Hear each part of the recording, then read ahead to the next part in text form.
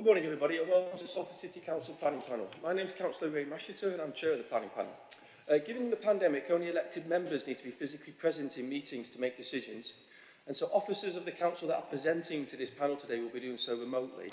There are 3 officers of the Council on the planning side of matters that are present today. There's Mr Shuttleworth, who's lead officer for the planning policy of the city. There's Mr Hodgson, who's lead officer for the development management side of the city, and there's Miss Edwards, who's the clerk of our planning panel. That's okay. Everybody else presenting or giving information from the officers' side today will do so remotely. Okay, this meeting will also be streamed live, and you just heard Bert count the live stream in. If you do intend to photograph or film the proceedings today, my only ask is for you not to stop other members of the public from being able to speak freely. That's all I ask, thank you. And I do have one further request. If you'd be so kind to adhere to the protocols, or the COVID safe protocols of the building, I'd be so grateful. Thank you. Okay, over to the order of business. First, the officers will present their submission to the panel. Second, any registered objectors will be invited to speak. Third, any registered applicants or applicants' agents will be invited to speak. Fourth, any registered ward councillors or MPs representatives will be invited to speak. I'll allow 10 minutes for both sides. If there's 2 speakers, it's 5 minutes each. If there are 3 speakers, please divide again. But I'm pretty flexible around time, so we'll figure that out as we get there. That's for both sides of the argument. Then there's ward councillors who will get 5 minutes each. Is that okay at the end? Finally, after then, I'll close from your good selves and pass over to the members of the panel for debate. During that time, we'll solely focus on material planning grounds against the aims of the City Council's local and government's national planning policies. Finally, we'll close that and we'll move to a vote based on material planning grounds. I will invite the members of the panel to vote. If there is a motion contrary to the officer's recommendation, then before any vote is taken, a senior officer will be asked to advise the panel of the merits of that motion. Once that's done, then we'll continue on to move to whatever the motion is to vote on. The vote will include all members of the panel, including myself. In case of a tie, I, the chair, will have a further casting vote to decide the application. I do hope that's clear. Ladies and gentlemen, decisions we've made today, those decisions may or may not please everybody, but I'd hope to feel that you feel when you leave this room that you had a fair and equal hearing throughout the whole of the proceedings. Thank you. Okay, members, Miss Edwards, is there any apologies for absence? Yes, Chair. Apologies have been submitted on behalf of Councillors Byrne, and Thank you. Would you please read out who is in attendance? Thank you. Yes, the councillor members present this morning are Councillors Bob Clark, Phil Cusack, Jim Dawson, Neil Reynolds, Phil Tresidern, John Warmisham, and yourself, Chair, which makes 7 members. 7 members. Thank you so much. Panel, are you happy to include part 1 and 2 of the agenda with the withdrawal of items 5C and 5F? Thank you so much. Are there any declarations of interest, members? Councillor Cusack? I'd like to declare that I'm a member of the Council of the University of Salford. There is a scheme that is on the agenda that's gone through as delegating powers. It's a small project. I've had no involvement in it, Chair. Thank you, Councillor Cusack. No other declarations of interest? Okay, members, thank you. Are you happy to approve the minutes from the previous meeting held on the 7th of October? Okay, thank you. Okay, shall we move on to item 5A, which is the first planning application today. It's pages 17 to 30 on your report. I believe Mr Stevenson, you are the presenting officer. I am, Chair. Hopefully you can hear me nice and clearly. I can indeed. Mr Burt, would you be so kind to expand the screen? Thank you so much. Mr Stevenson, could you go forward a screen and back a screen, just to make sure everything's working? You have the floor, Mr Stevenson. Thank you so much. Great. Thank you and good morning, panel. This application relates to number 1 Elsham Drive in Worsley. You can see from the screen there that it's for the change of use of a single family dwelling house to a house in multiple occupation, which would be occupied by 7 residents. So this shows the location of the site being outlined in red here. You can see that it sits within a wider residential area. To the rear of the site, we've got the Hilton Lane Primary School. The shaded area in this location here is a recreation route, and a short distance to the northeast of the site is Walkden Town Centre. Again, another slide just to help with context for the site. Now, as part of the proposal, there are some minor alterations to the elevations of the property which have already been carried out on site. At the top, we've got the existing elevations, and at the bottom, we've got the proposed elevations. So you'll see that there was a garage originally. That's now been converted into habitable space. In addition, there were 2 high-level windows serving that garage, and they've been increased in size to full-height windows. In terms of the internal layout, this space here that I'm highlighting would be the communal space, providing a lounge, dining area and kitchen. There's 4 bedrooms on the ground floor, and you can see that all of those rooms are a good size, served by a window, and as you go upstairs there are 3 further rooms. 2 shower rooms also on the first floor, with a shower room, 2 shower rooms on the ground floor, so a total of 4 shower rooms, and you can just see on the left there the sizes of all of the rooms. A few photographs for the site. So the top left image there, this is number 1 Elsham Drive. Coming down to the bottom left image, this is the subject property here, and then 2 close-up images across the front of the property while works were being undertaken. This slide just shows what information there is available with regard to licensed HMOs in the area, and it shows that there are none in the area, and so this would be one HMO in and amongst a number of other predominantly family dwellings in the area.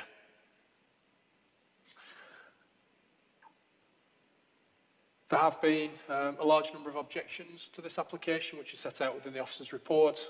There's one from Barbara Keeley MP, objections from Councillor Sharp and Councillor Weir. We've had a series of petitions with a total of 62 signatures on them, and in addition to that, 67 individual letters from residents.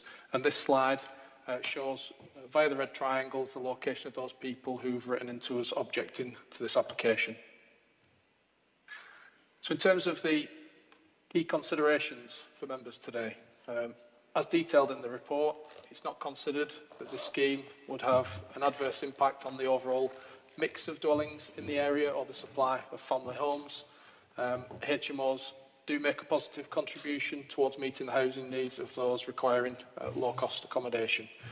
The changes visually are relatively limited and are not considered to cause any harm. As you'll see, there's been no objections from the highway officer, and so on-street parking is considered to be acceptable. Uses such as HMOs tend to generate a very low level of car parking. There's space to the front and to the rear of the property for bin storage and cycle parking. And it's also worth being aware, because it is an important material planning consideration, that planning permission would not be required if the property was being converted to a HMO for 6 people. So what we're looking at in many respects is the difference in impact between a 6-person HMO and a 7-person HMO. And taking all those matters into consideration, Chair, the application is recommended for approval. Thank you, Mr Stevenson. Thank you so much. Okay, I do believe I have 3 objectors who wish to speak. A Miss Thompson, a Mr Metcalfe and a Mr Littlewood. Is that correct? Who's going first? Mr Littlewood.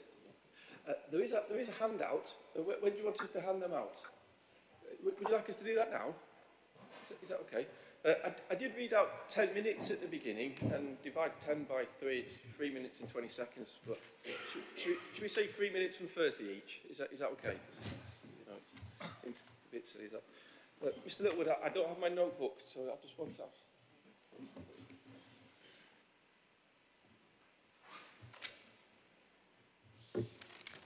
I've left it at home, so I'll have to use the back of the paper, sorry. Appreciate it. Sorry, Mr Littlewood. Okay, Mr Littlewood, if it's your 3.5 minutes, if you'd be so kind to tell us where you reside, it just helps with context of your submission, and then we'll get over to yourself. My name is Ian Littlewood, and I reside at number 2 Elsham Drive with my wife Marie. We live directly opposite the proposed HMO. As I speak to you now, it is no longer a proposal. The structural alterations to this property have been completed and paying tenants already put in place. The applicant has shown and continues to show complete disregard for the panel's decision today, either for or against.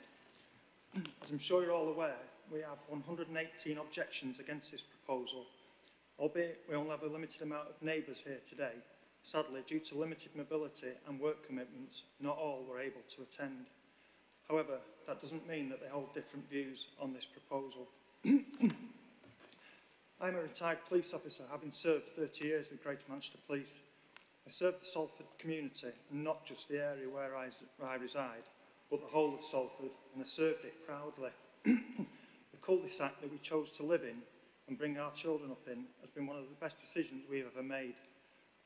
Never in a million years did we ever think that directly across the road from where we have watched families grow up, children play and grandchildren come along, did we expect the council to even suggest that HMO would fit in what has to be one of the nicest family-orientated residential areas that you could possibly want to reside in. Since July 2021, over this period of time, we have witnessed 5 tenants moving in, although planning permission has not yet been granted. It states the driveway can hold 4 vehicles comfortably. This is nonsense. We've also witnessed a number of visitors to the property who we assume to be partners or ex-partners, some turning up in vehicles, again limiting the amount of vehicle space. I now feel like a prisoner in my own home as I need to close all my curtains in front-facing rooms because ultimately there are now 5 rooms looking directly into the front of our house, where, as if a family lived there, they of course would spend most of their time in the living room, which is offset from ours. As a former police officer, I've seen, attended at and ultimately dealt with some of the people that these HMOs can attract. As you can imagine, it is a fear of the unknown. Yes, the property number 1 Elsham Drive is advertised for professional people only. How many professional people rent the property without first paying a deposit? Number 1 Elsham Drive is advertised as no deposit. Has the applicant vetted the tenants? Does he know what professional positions they hold? And it's a well-known fact that professional people move on fairly quickly, and who knows who the landlord will put in place after that. You have a minute left, Mr. Littlewood. Okay. You have a minute. I'm sorry? Have a minute left. I know that the council stands for its values, passion, personal responsibility, people and pride. That is what the residents of our cul-de-sac have together. And as you can see from the turnout here today, we are not just neighbours, we are united both here and in daily life because we hold the same values of family life. Help us to continue with those same values by leaving our little haven as single family dwellings. I know we can't resist change forever. There is a place for HMOs, but they have no place in our cul-de-sac living amongst our family and elderly residents. Thank you for allowing me the time today to express how absolutely devastated not only we would be, but all of the residents of this community we've built up over the past 40 years. I urge you today, as councillors, to reject this application. I'm finished, thank you. No, it's okay. I'm finished, thank you.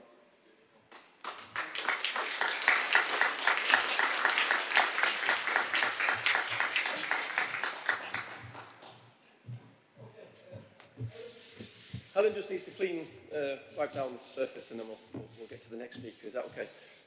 The next speaker, is it the handout? The handout should have gone out with Ian. Oh, right. Yeah, that's why I was asking you if that was for the handout. Helen, would you be so kind to hand it out? Would that be okay? Thank you. Who is the next speaker, please? Is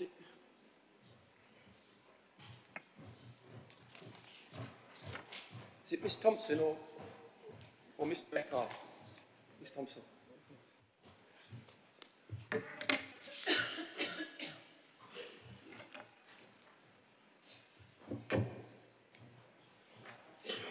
Oh, thank you. Thank you so much.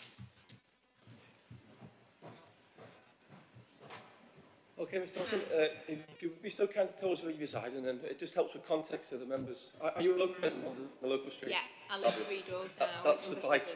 We just need to understand your context of the submission. Ms. Thompson, you have 3.5 minutes. Whenever you get, Okay. and I've turned the sound off, and I'll let people finish. It's okay. Hi, my name is Jill. I have lived in Elsham Drive for 20 happy years. Elsham Drive has given my family a safe and lovely community to grow up in. The application of the HMO has and will change this. I have many worries regarding this HMO. However, given the timescale, I'm just going to outline my key concerns. Concern number 1, people who live in HMOs. We fear it could be ex-criminals, young offenders or drug users. What we do know is that HMO properties regularly attract these types of people. We do not want our community being exposed to drug use, criminality and antisocial behaviour. The property overlooks a school playing field. What impact would that have on the school? We have foster children that live on this street, vulnerable children that have been housed in a safe place away from potential dangers. Has this been taken into consideration? Are you comfortable with potentially putting our children and wider community at risk? Is our crime level going to go up? Unfortunately, where there are HMOs, the crime and antisocial behaviour is at its highest levels. Concern number 2, character and locality. There are 12 houses on our small cul-de-sac, all of which are detached family houses consisting of 3 to 4 bedrooms. When you buy a house on a cul-de-sac, it's a selling point that offers a safe, closed community of neighbours.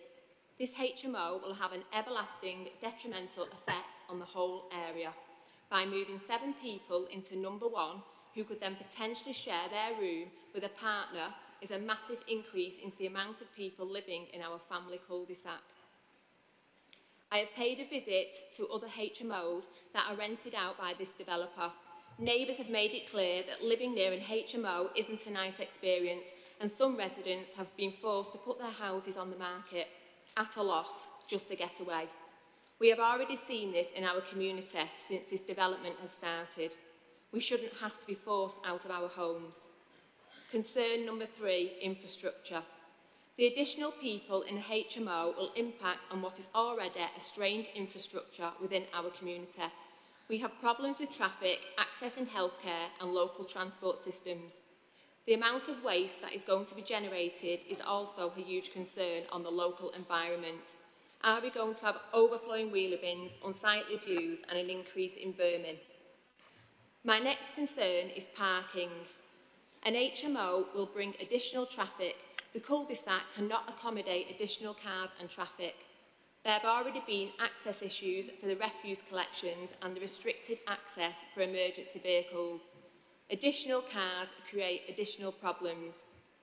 In summary, by letting this development go ahead, you are ripping the heart out of our small community and putting profit above people.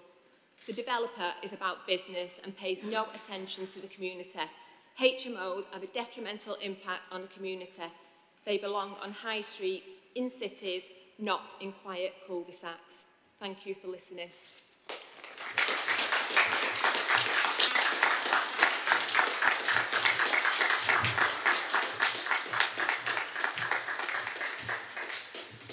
Thank you, Ms Thompson. Thank you so much. Okay, I believe I've Mr Metcalfe next. Mr Metcalfe. Apologies if the accent throws you. Oh, it's all right, Mr Metcalfe. Mr Metcalfe, I take it you live on the street too? I do. Fabulous. Mr Metcalfe, whenever you're ready, it's your 3.5 minutes. Is that okay? Morning, ladies and gentlemen, councillors. I'm Michael, and with my wife, Linda, I've lived at 14 Maypole for over 20 years. And we are here today to make known our objection to the seeking of permission for the conversion of number 1 Elsham to an HMO and support neighbours and residents. Why? It would be an unprecedented occurrence with regard to this area of residential family homes. It would take a family home, which as I understand there is a shortage of in an area well served by schools, and convert it into what can only really be described as a commercial enterprise, so as to maximise as much financial return as possible. The area is, as I would describe, is a little oasis within the urban sprawl and has a good community vibe. So is it wrong to try and protect that? It is normally in effect by the nature of an HMO that its residents are of a transient nature and do not invest in the community in the same way. From conversations with neighbours, other residents, especially the elders in the community, they fear that there will be an increase in antisocial behaviour, so they are concerned about their safety. There is also the prospect of an increase in traffic and parking obstructions. It is said that there is room for 4 cars. Well, if the fear 500 maybe. However, this is a proposal to accommodate 7 individuals, and then there are visitors, friends and relations. I have seen that when there is an obstruction, the refuse collectors turn around and leave so no bins are emptied, and not to mention the delaying of the emergency services in those circumstances. It is also a case that landlords can and do move properties on amongst other like-minded people, so what guarantees are there that it will be maintained to a good standard? It will probably be said that there is consideration for the community, but seeing that work was undertaken to convert the property well before letters went out to residents, and with the number of subsequent objections, to my knowledge, none in favour, there was no consideration of the feelings of the locals, and maintain it as a family home and let it out as such, a few of which there are in that area. This is about the money, £500 per calendar month per room by 7, so do the math. This is about what one individual wants and cocking a snoot at democratic process and community. There is currently a nice looking car on the drive, but according to the DVLA, and it's easy enough to check, it has not been MOT'd or taxed for 3 years. So is this a bit of window dressing, which says what else is just a facade? And will those opposite have to watch it sit and rot? It is for these reasons and observations that we believe that the change of purpose from a family home to a commercial enterprise would be detrimental for this communal group, and we ask you to reject it. Thank you.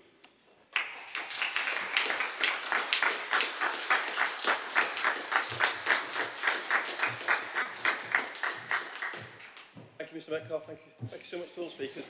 I'm sure members will take on board what you've said during their deliberations. The applicant's not in attendance today, so the next speaker will be Councillor Sharp. Okay.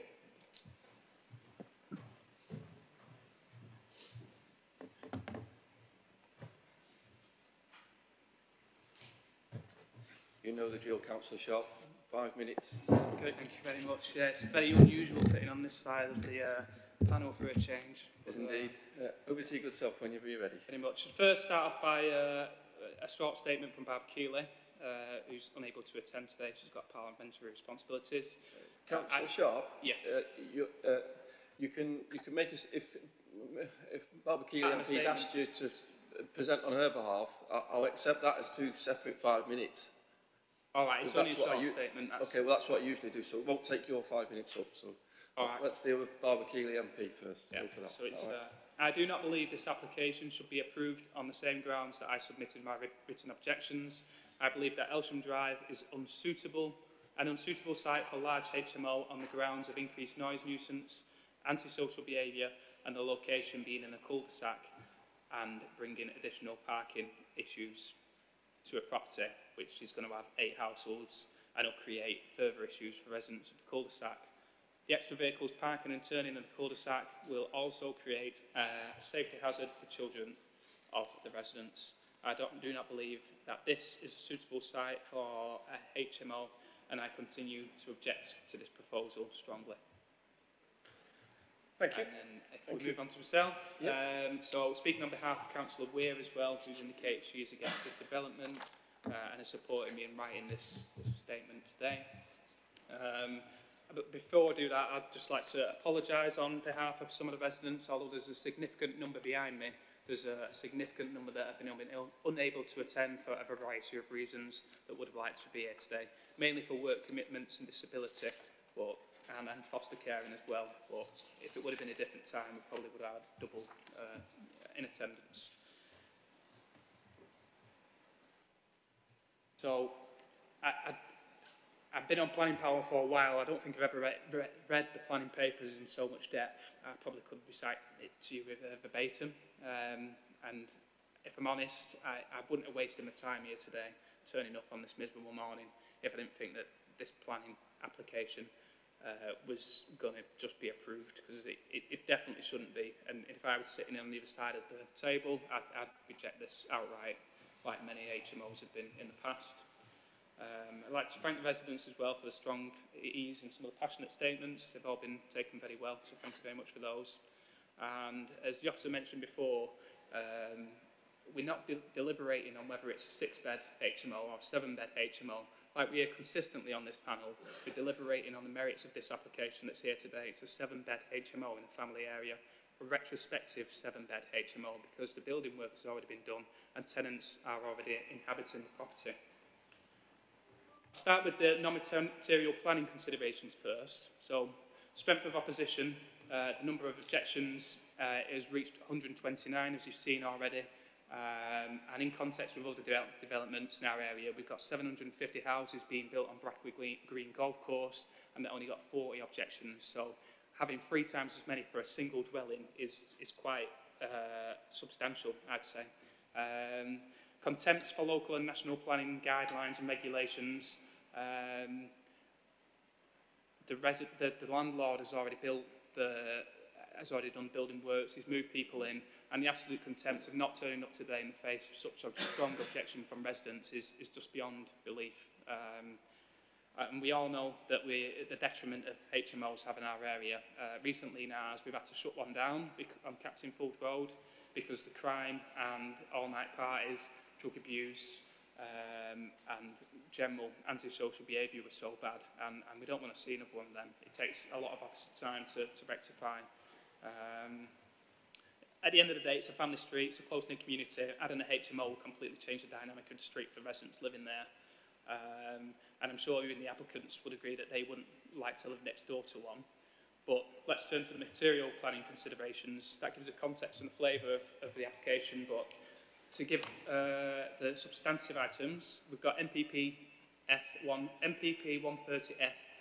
Planning policies and decisions should ensure that development should create places that are safe, inclusive and accessible, and which promote health and well-being with a high standard of amenity for existing and future users, and where crime and disorder and fear of crime do not undermine the quality of life and community cohesions. As is noted in the papers, there's 120 residents writing in, and a large majority of them have said that they're fearful for crime and antisocial behaviour. And one MPPF 130F states, fear of crime should not be undermined.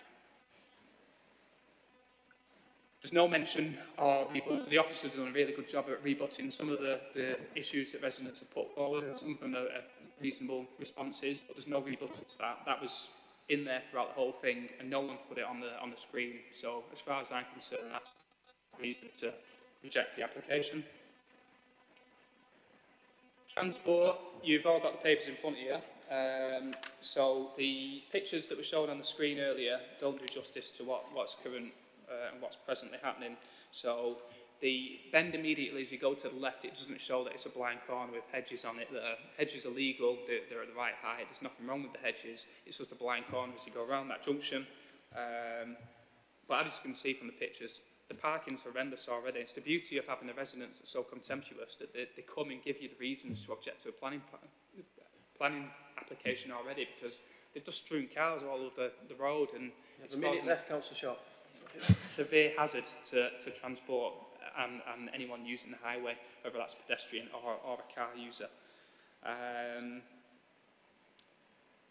And some of the things that they've put in here, for instance, the distances to the local transport hubs like the train station and bus routes are vastly understated. There's no way you can, that it's 400 metres to the next nearest bus stop. That's just farcical.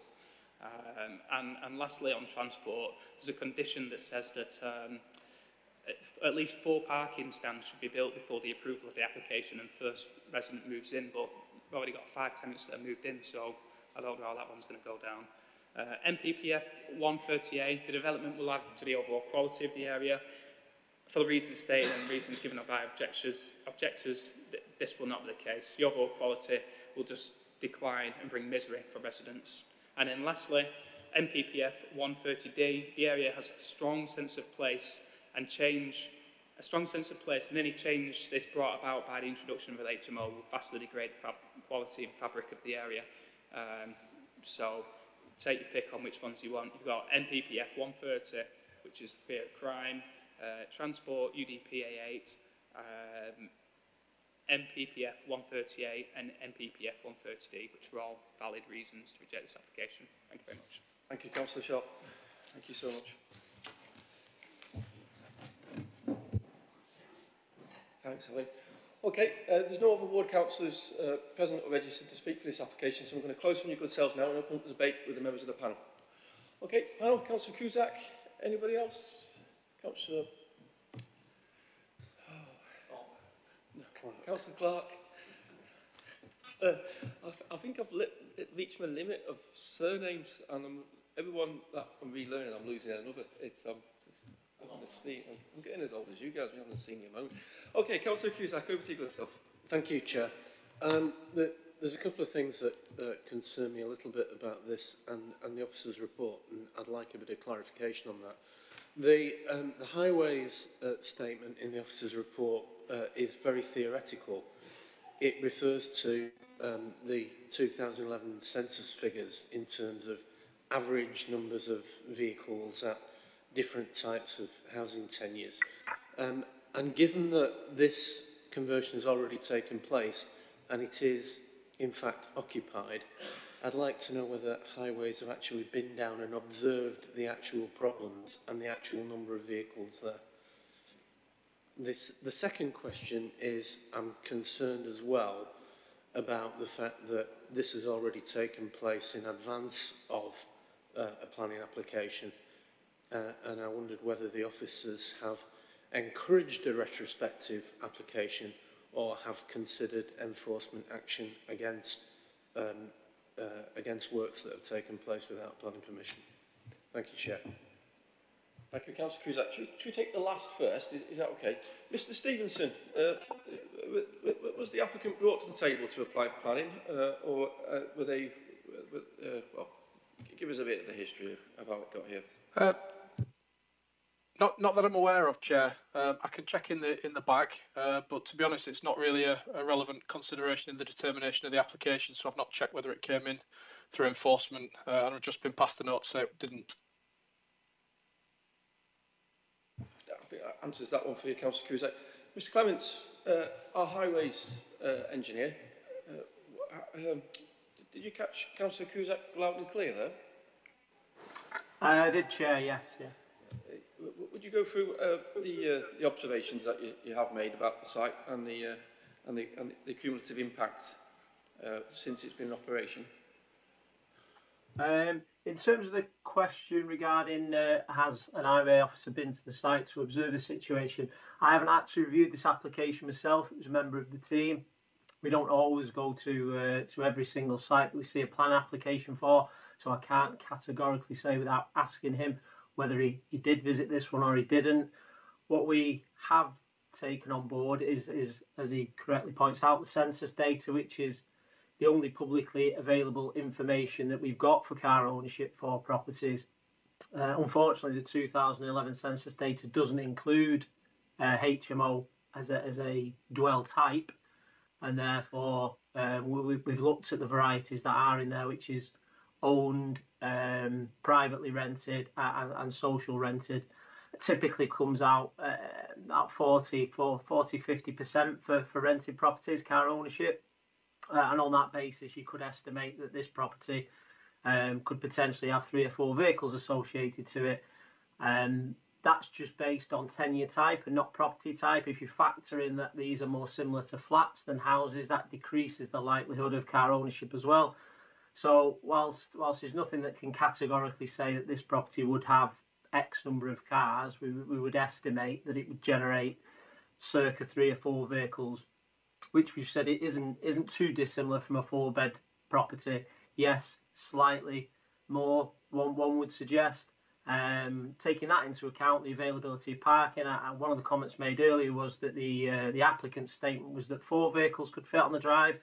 We subsequently debated that and went back to planning and said we didn't agree with that whatsoever. They've subsequently come back and acknowledged that it was wrong. I'd say they didn't say they were pulling the wool over our eyes, but they did say it was incorrect.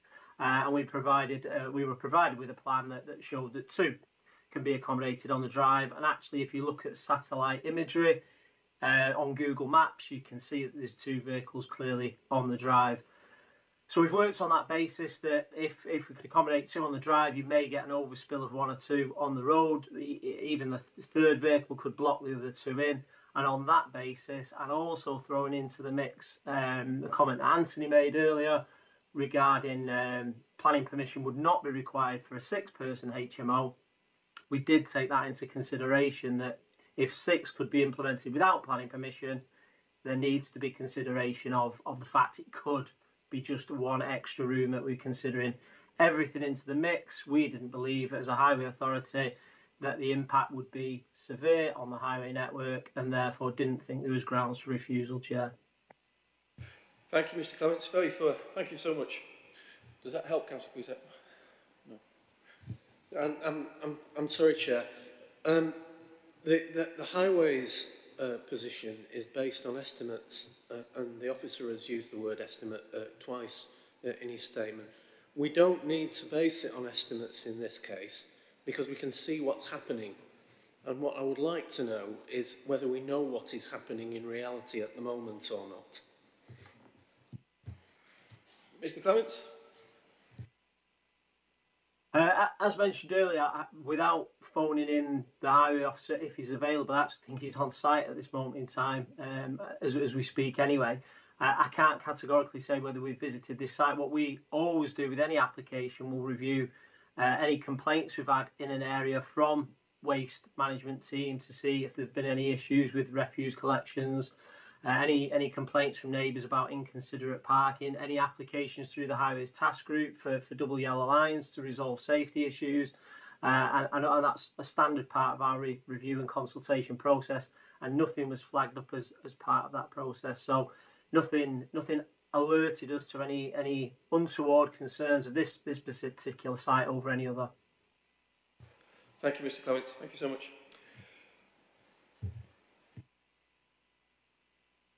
It's there's a frustration here, isn't it, with the yeah, there is. This is not a typical application. It's not theoretical.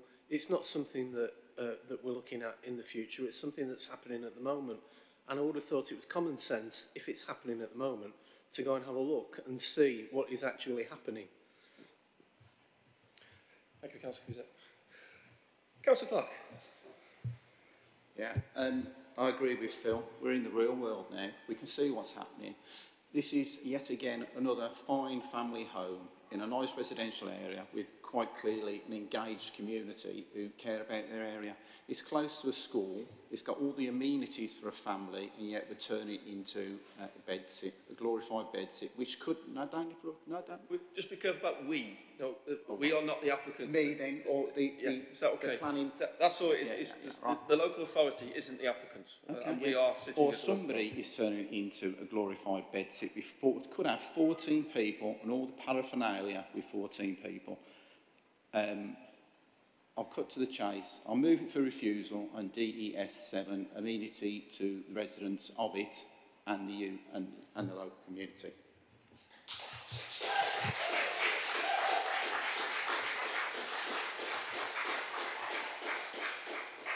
Thank you, Councillor Clark. Thank you. I heard amenity of the existing residents. Users and neighbours. Thank you. Thank you. Is there any other speakers, members? No? Okay. Well, there's been a motion put on the table. There is the officer's recommendation as well. Is anybody willing to move the officer's recommendation? Okay, thank you, Councillor President. Anyone willing to second the motion of Councillor Clark for refusal on DES 7, the amenity of users and neighbours? Okay, that's seconded. Okay, is there a seconder at all for the officer's recommendation? No, Councillor Crescent? No, okay. So, under the Constitution, if we were to go against the officer's recommendation, then we need to bring in a senior officer of the planning team to advise us of the impact that decision may have. So, Mr Hodgson, if you would introduce yourself, and then over to you. Thank you, Chair. Yes, Martin Hodgson, Head of Development Management. So, having obviously listened to residents' comments and views on the application, and obviously listened to members in the debate, Chair, clearly, in terms of the development plan policies which we have to assess such an application, what I'm hearing is that the provisions in particularly policy H1, which talks about the provision of new housing, which one of its criteria talks about the provision of high quality accommodation. I think from Councillor Clark is suggesting alongside DES 7 that there is the amenity within the property is unacceptable, i.e. it's not of a high standard. What I'm slightly struggling, Chair, with is then trying to understand what is meant by the impact on the amenity of local residents in the vicinity. The reason I say that, Chair, is any refusal, any single ground of refusal can, if the applicant decided to appeal the decision made by this panel, we would have to substantiate and provide evidence to back up those reasons for refusal. So any sort of generalised view that's vague or inaccurate assertions, unsupported by objective analysis, can be then subject to a cost claim at an appeal. So I would respectfully ask the panel if they could elaborate somewhat on the amenity of local residents, because we've heard certain views about obviously parking, because parking, obviously if it's spread about the street, can have in itself an amenity value. We've obviously heard from the highway officer that there doesn't appear to be, from his perception and analysis, a severe impact, which is obviously the ultimate test, Chair. So I think in the absence of some detail around substantiating the amenity on local residents, I'd have to advise this panel that the applicant would have a reasonable claim for cost, Chair. Yeah, colleagues, could I help you out a little bit? Could we go with having an unacceptable impact on the positive residential character of the surrounding neighbourhood, having particular regard to the potential increase of noise and disturbance, on-street car parking, waste management, and the population turnovers of what the dwelling could do, because that has an impact then on the operation of the neighbourhood itself. Yeah, Chair, that's a. So I think what we're saying is in the proposed, sorry, Chair, in terms of the local plan, the emerging local plan policy H10 talks about those matters, and I think what panel are saying is it obviously doesn't comply with those criteria that Chair has just read out. So if that's at the core of what members believe in this case, then that is obviously trying to then substantiate, at least elucidate what panel actually means by amenity. So that's helpful, Chair. Thank you. Councillor Clark, with your motion, would you take that? Yeah, so what I actually mean is that it's the ability for the residents who currently live in that street to enjoy their surroundings and continue as a community and not have a transient population, and with all the necessity, all the problems that causes with parking, litter, the lot. It's about the people that live there. At the moment, it's community. It's a community street, and we need to maintain it, and we have to do the right thing sometimes, even if it goes against what the officers say. It's about the community. So if I could give you a little steer, could we go towards more policy H10 than DES 7? And so you know, I'm not particularly, don't need to really kick out DES 7. We need policy H10, because if let me just finish a little bit. Yeah, if we could get policy H10 in there, policy H10 deals with noise and disturbance, on-street car parking, waste management, and policy H10 also deals with that population turnover and that imbalance within the community. DES 7 doesn't really do that. DES 7 is more on the built environment form, of which the dwelling's already there and it hasn't really much changed. But it's the usage inside it H10 deals with. Yeah, DES 10. Is that okay? So H10. Yep. Is that okay, members? Councillor Womisham, if we did move to the policy being, the resolution being around H10, are you happy still to second that? Yeah. Okay. Mr. Hodgson, I won't bring you back in. I'm going to go to the vote. Are you comfortable with that? That's fine, Chair. I think I've heard what I needed to hear. Thank you, Chair. Okay, so members, it's been moved and seconded that the application is refused around the merits of the policy H10, which is that the application will have a negative impact. Well, it would create noise and disturbance. It would create an on-street car parking level that would affect the neighbourhood. That the waste management would be of great concern to a site that has more occupiers than what should be fulfilled in what is a normal family dwelling. and that the population turnover of the premises itself could reduce, well, would and could reduce the stability of the neighbourhood itself. Is that okay? All in favour of that refusal, please show. Anyone against? Any abstentions?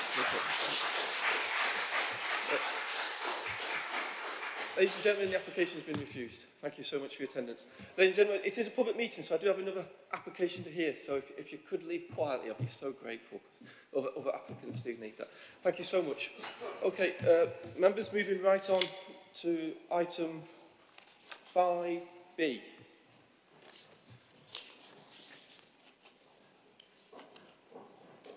Miss Sammy, can you hear me? Hello, yes I can. I'll have another go. We've got the white screen of death, not the blue screen, Mr. Williams. Here we go. Say that again, sorry. Okay, just check here. Yeah, they should be here by now, yes. Miss Sammy, the presenting officer, can I hear you yourself? Yes, can you hear me? I can indeed. Members, can you hear Miss Sammy? I'm seeing nods, Miss Sammy. Miss Sammy, could you go forward a page and back a page?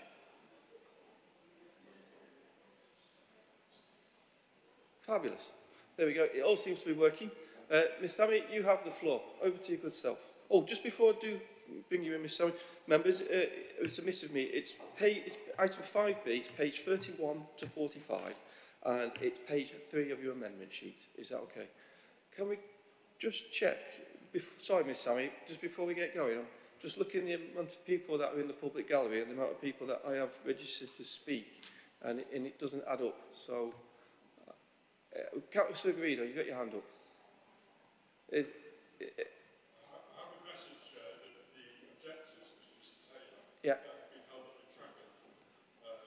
They are not aware that okay. No problem. And is the applicant here too, Mr. Ridley? No, I think in the interest of fairness of the applicant and the. Okay, yeah, all right. What we'll do is, Mr. Stevenson, Miss Sammy, we're gonna move to item 5D, and we'll come back to your good self. Is that okay? Because we don't have the objectors or the applicant in the room, so in the interest of getting a decent hearing, I think that would be the right thing to do. So please step down, Miss Sammy. Mr. Stevenson, could you share your screen, and we'll move to item 5D. Is that okay? And we'll, members, this is page 59 to 65 of your agenda.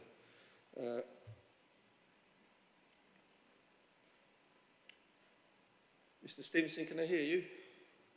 Yeah, hopefully you can hear me, Chair, and see the slide in front of you for Albion Way. You have the floor, Mr. Stevenson. Thank you, Chair. This application is for the erection of a digital advertisement, which is sited on Albion Way, just adjacent to Trenham Place.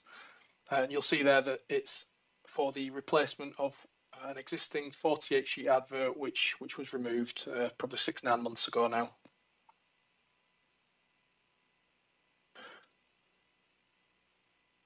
So the red box here shows the location of the planning application site, and the image there in the bottom right-hand side of this slide shows the previous advert, which, as I say, was on site up until quite recently.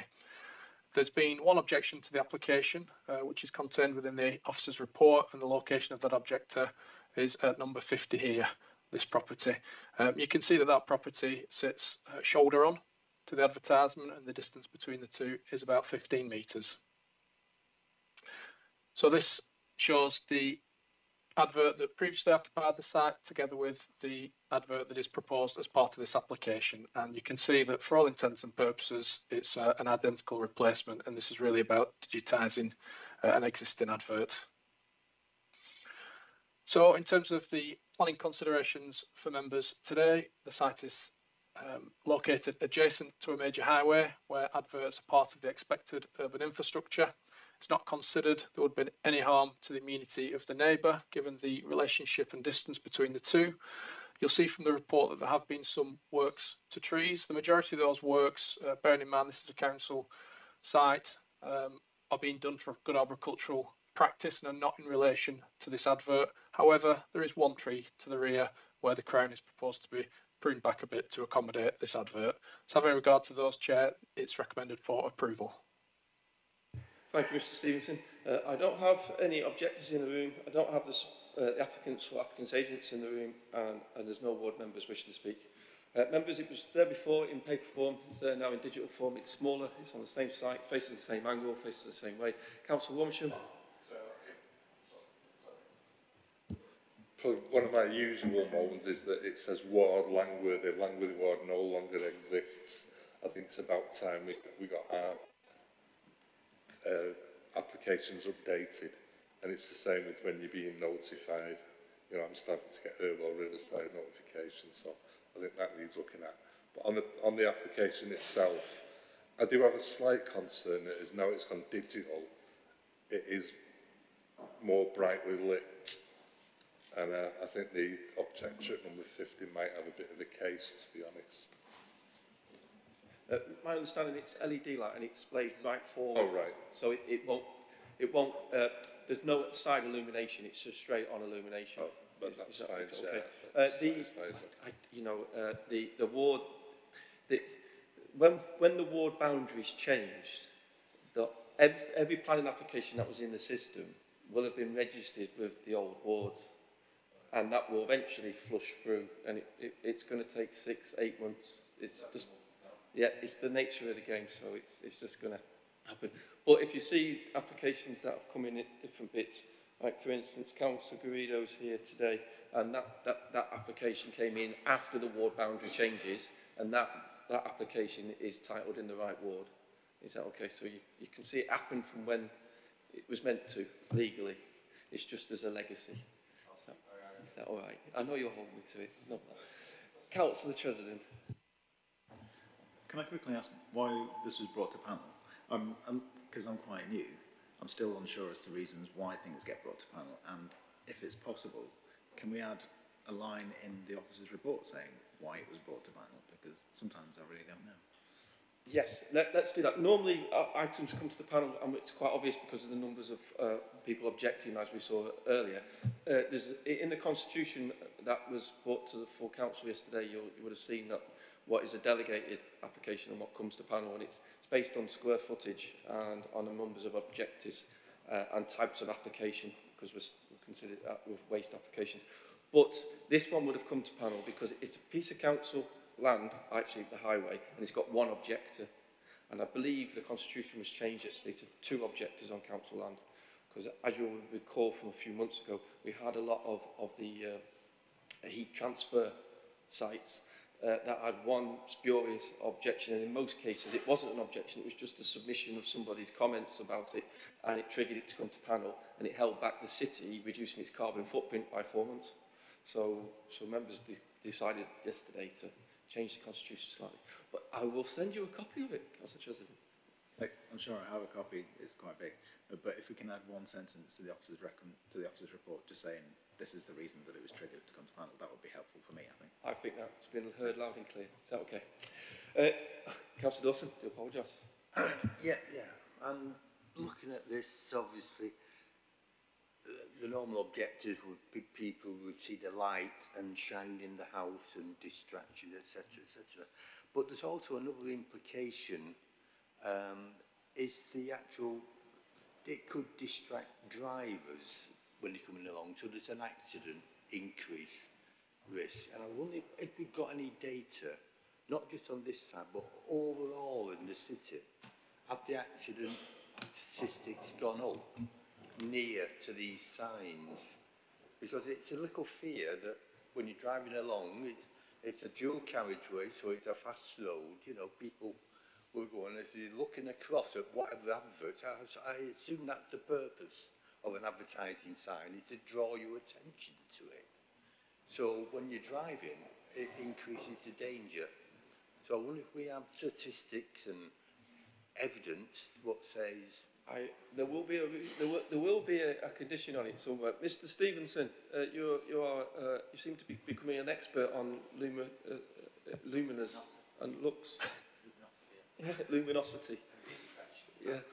Mr. Stevenson. That's the word, Chair. Just to draw members' attention to condition 3. As a council, we had quite detailed conversations with the Institute of Lighting Professionals, which is an independent body that produces guidance on such a matter.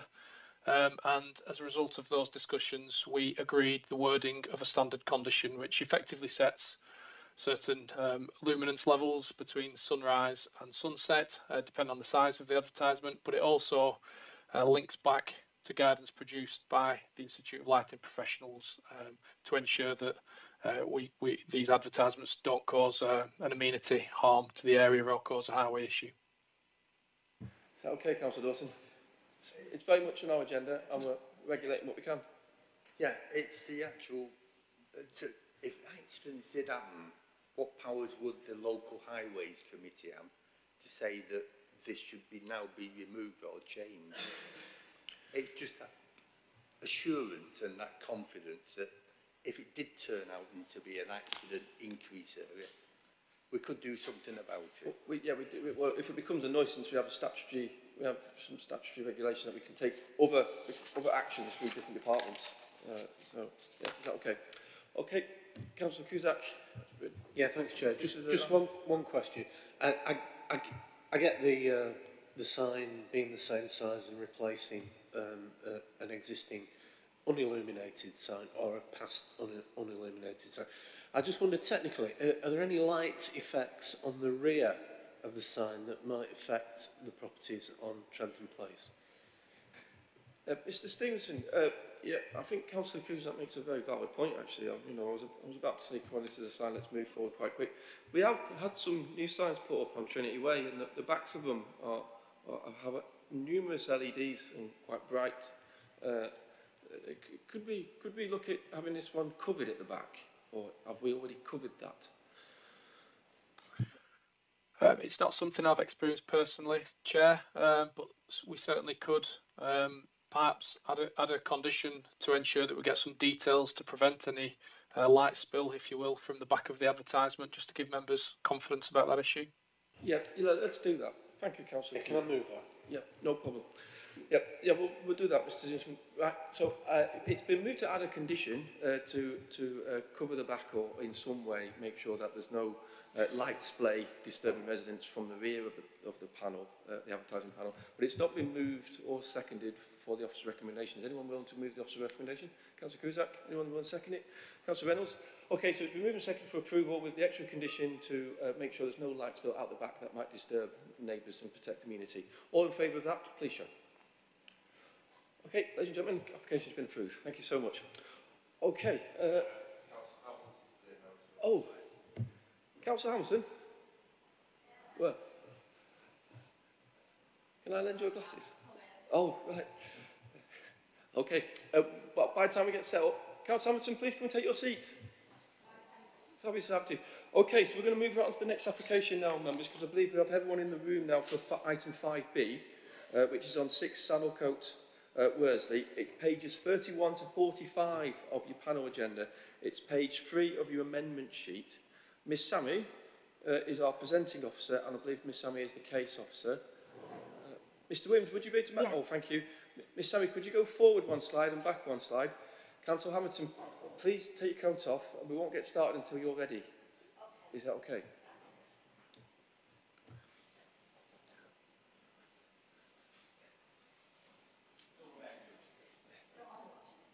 Okay. Miss Sammy, can I hear you, good self? Yes, can you hear me? Yes, I can hear you. Your slides went forward and back, so that's clearly working. Miss Sammy, you have the floor. Thank you so much.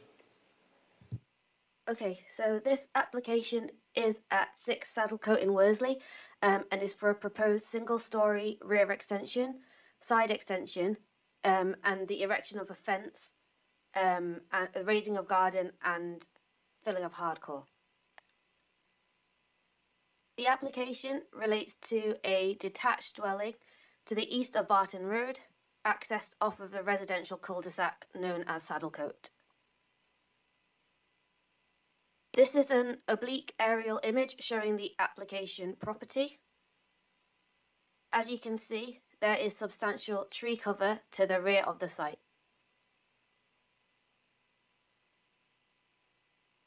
This photograph shows the rear elevation of the property, including the existing conservatory and the existing single-storey side projection.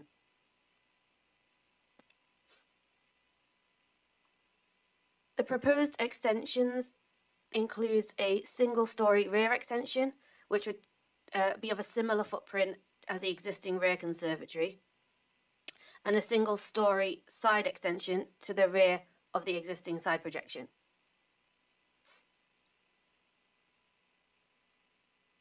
The applicant is proposing to convert the existing garage to living accommodation.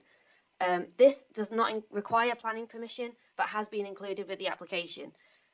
As you can see from these front elevation plans, the garage door would be changed to a window. These rear elevation plans show the proposed flat roofed rear extension and flat roof side extension. This photograph shows the existing relationship between the application property and the neighbouring property number 4. The side extension will project from this wall to a depth of 2.2 metres. This photograph shows the existing relationship between the application property and the neighbouring property number 5. The footprint of the proposed extension will be similar to that of the existing conservatory, which is pictured.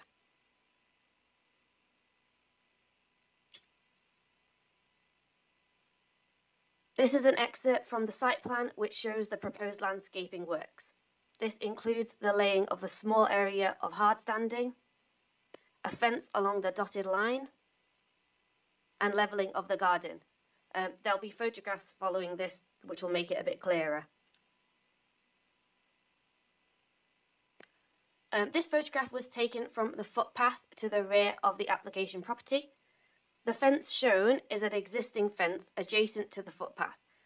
The application fence is set back in from this and is not visible from the footpath.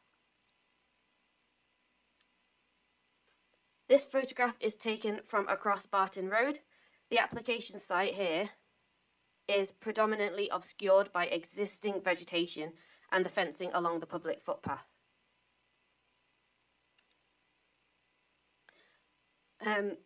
Some of the works have already been carried out, so the application is part retrospective. This photograph shows the rear garden from the rear of the application property. In this photograph, it's possible to see the hard standing, the fence, and the area proposed to be levelled. This photograph shows the hard standing more clearly.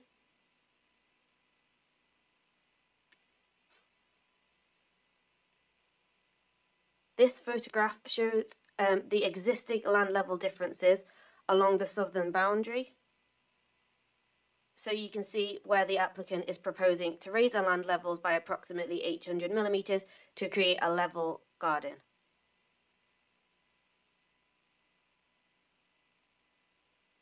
This site plan shows the trees on or near the site.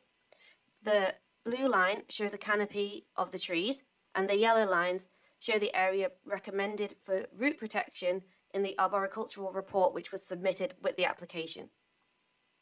The proposed extensions will fall outside of these areas. The proposed hard standing, which would be here, has been reviewed by the council's arboricultural consultant, who has advised that this is unlikely to significantly impact the trees, particularly considering the small percentage of the overall root protection area covered. The arboricultural consultant has raised no objections to the land level changes, subject to a condition to ensure that the level of land compaction is kept to a minimum and monitored throughout the building process. In summary, the proposal will have a limited impact on the character of the area. The extensions comply with Salford's supplementary planning document on house extensions with regards to the amenity of neighbours. no objections have been raised by the Council's arboricultural consultant subject to conditions, there have been several concerns raised by neighbours and members of the public, and these have been summarised in the officer report, pages 37 to 39, and we've also received an amendment report after the panel agenda was published, which you should, I believe, have in front of you. Thank you. Thank you, Ms Sammy. Very clear and concise. I know that was your first time, and thank you so much. Do appreciate it. Okay, moving over. Ladies and gentlemen, I'm very sorry. I know the objectors to this application and the applicants to this application I've got here after the proceedings started. I do read out what the order of the business will be. So just to reiterate that to your good selves, what happens is the officers will present the planning application as it's just happened. There are two officers, one Mr Shuttleworth from Planning Policy and Mr Hodgson from Development Management Control. Miss Edwards is our clerk. Everyone else is an elected member making decisions today of the planning panel, and all other advice from planning officers comes via the internet and the live stream. After now, the next section of the meeting would be to invite the objectors to speak, and then after that it would be to invite the applicants to speak, and after that it will be to invite any ward councillors or MPs representative to speak. Both sides, the objectors and the applicants, will get 10 minutes each, and the ward councillors or MPs representative or MP who are present would get 5 minutes each. So if I could ask if there's anybody objector side wishing to speak today, if you could just raise your hand, I could give you the right allocation of time. So I have two speakers who are speaking in objection, so it's 5 minutes each. Is that okay? Helen will by all means help you out. Miss Edwards, I think we might have some handouts, so we might need a hand there. Who's going first from process of elimination? I believe is it Mr Taylor? Mr. Yeah, Taylor. Yeah. Hi, Mr Taylor. No problem. I've got from experience, I believe you might have you've got a handout. No problem. Well, let's get that handout sorted first, and then before you get started, Mr Taylor, you stay there, sir, because we have a COVID protocol, so we've got to. Sorry about this. It's so. I've only got one copy. Okay, that's fine. If you need them in that order. In that order. Yep. No problem. You can give them out in the... I just need our lead planning officer to see it on the development management side, and then we'll hand it out. So, are they different or the same? Different. Okay. It only takes 30 seconds, don't they? Oh, that's only one copy. Okay, so we'll send it round. Okay.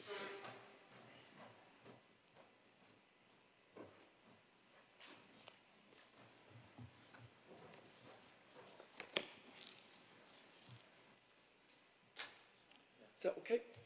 And the other piece of paper is that's the handout. I think the other one, that one. Yeah. Is that okay?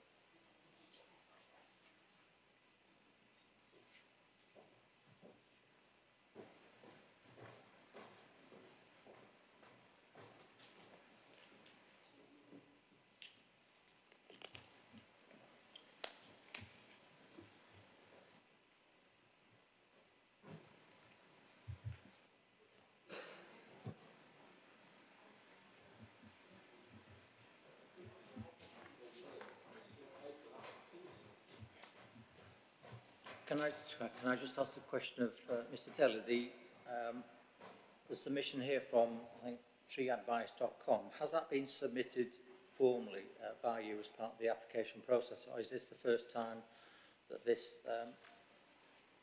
document is being produced or seen by anybody on our side? Can you... I can't really hear you very well. My wife might know better. Okay. I can take this. On a second, I can take Mr Taylor's submission if you want to have a chat with Mrs Taylor. Is that okay? Mr Taylor, we're going to take your submission, and Mr Hodgson's going to have a chat with Mrs Taylor. Is that okay? Yep. Mr Hodgson, you need your phone. Is that okay? Thank you. Sorry, Helen, we just need to sort this out. But what we'll do is we'll take Mr Taylor's submission just in the interest of getting on with the meeting. Is that okay, members?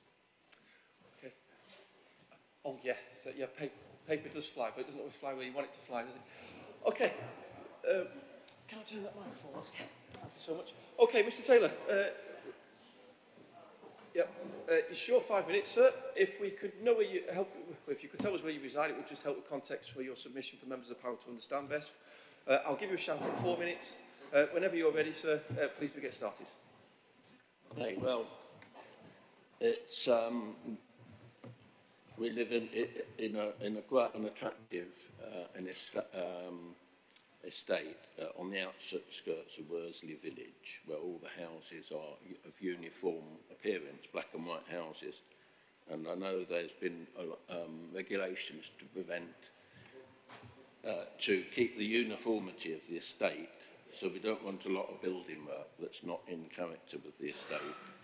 And one of the main problems with our bungalow and number 6, if you look at the first photograph, I'm sorry I didn't get more copies, just one of those things.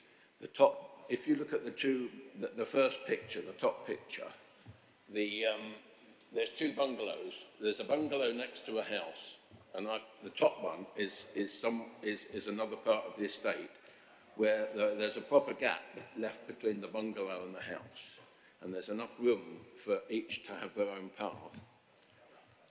And now what they've done in Saddlecote is that after planning permission was granted by the council, Torres put in an extra house. So this has created all sorts of problems in that all the houses have had to be squeezed up. There's more problems with parking. And when you look at the gap between our house and number 6, compared with the top photograph, you can see it's much narrower. And number 6 have lost their path to the back. So there's only a 3-foot gap between our house and number 6. But as you look at the top photograph, which is on a different part of the estate, it's an identical bungalow next to a house. And there's a lot more room. There's about 8 foot between each one has their own path. So that created a problem. And because there's such a narrow gap of only 3 foot between the 2 properties, we are worried about any building work being done on our side on the party wall near our property, because we're very close, and if there's any building work done at the back, it's going to impinge on our light from our lounge. So that was the first thing I wanted to say. Now, recently we've had access to the plans. It's only seemed to have come onto the website recently after the projection process had been closed, and we noticed that the living room has actually got a shower and a toilet and a sink in it. And the toilet is against our party wall, because we have a party wall where the path is, and I was worried about how we're going to get plumbing into that sink and toilet without any pipework coming onto our path, because the path between the 2 properties is our path that we've had since the houses were built. And we wouldn't allow any overflow from the toilet that was against the party wall to be coming out onto our path, and where were the drains going to go as well. So that was my second point about how they're going to build it without the impinging on our pathway. And just the third thing I'd like, if you look at the photograph, the second page, you'll see how close the 2 properties are. There's only 3 foot, and up where the eaves are, it's only 2 foot 6. So that the second photograph sort of illustrates how close the 2 properties are. And then the last page of photographs, the other concern I've got is the drainage at the front, because already the properties of neighbouring properties have paved over all the gardens, and So our garage is the lowest point of the driveways. So any water that when there's a downpour, it all flows down into our garage, and the sink and the drain, which is in front of our garage, is just cannot cope anymore. And if you look at the last page of photographs, you'll see how when it's flooding, that all the water's coming down into our garage. Now, I know when the Mr. Ridley first moved, just under a year ago, he tarmacked over all the front of his driveway, and it's not helped. And since then, we've had 2 major floods into our garage. You have a minute left, Mr. Taylor. Sorry? You have a minute left. Oh, yes, okay. So we've had to put sandbags. On the last photograph, you'll see sandbags we've had to put on the garage, in front of the garage, to prevent flooding. Now, what I'm concerned about is if they're converting the garage into a living area, they'll brick up the garage door, and possibly there'll be even more water running down, because there won't be a problem with their garage flooding. So there'll be, will the conversion into a living space cause even more water to flood down into our garage? That's basically the 3 points I wanted to raise. Thank you, Mr. Taylor. Thank you so much. Thank you so much, sir. Thank you. I'm sorry I've only got 1 set of photographs. I should have, if in hindsight, I would have produced more, but it's one of those things, isn't it? No problem, Mr. Well, we all got to see them, Mr. Taylor. We did. Thank you. Thank you. Okay, Mr. Taylor, we're just waiting for Helen just to write down. Yes, please hand them out. Are we there, Mr. Hodgson? Still waiting for not quite yet. a response to nearly there. Nearly there. Mrs. Taylor, we want to hear what you have to say, so please do come forward. Mrs. Taylor, please do come forward. We want to hear what you have to say. We just need to sort out what the documents are. Hello. Thank you. Just give us 1 minute, Mrs. Taylor. Is that okay?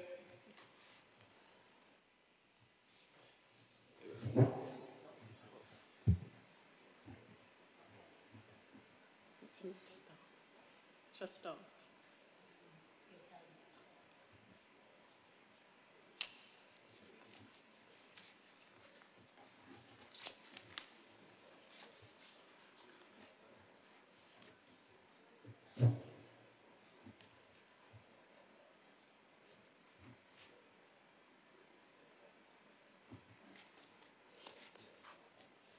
Let help, please, Helen.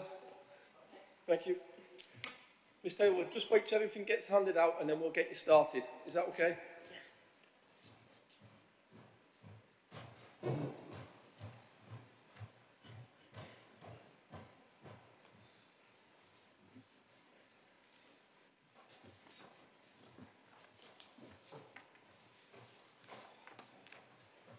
you.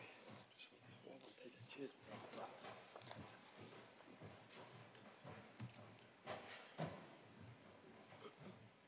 Okay, Mrs. Taylor. Ms. Taylor, you have your 5 minutes. Over to your good self whenever you're ready. Okay.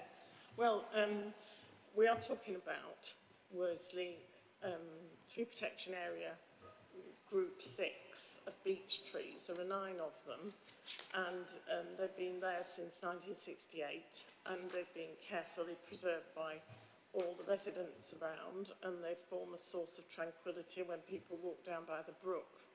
Now, what I think isn't being taken into account is these are iconic 80-foot, 24.4 metre beech trees.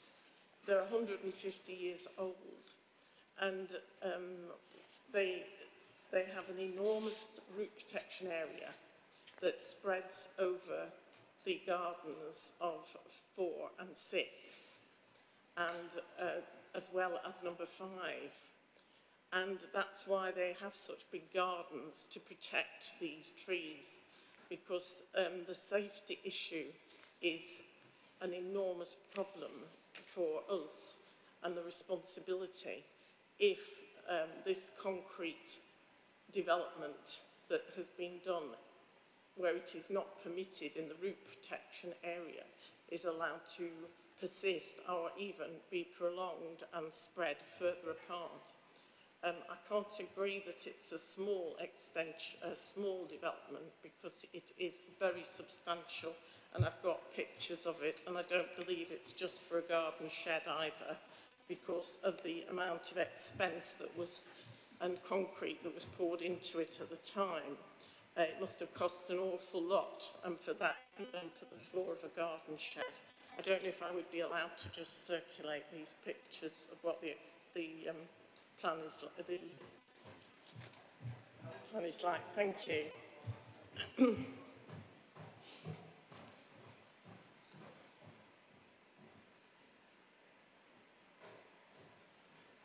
So, as we haven't had, we've had an arboriculturalist who has he's also produced a book.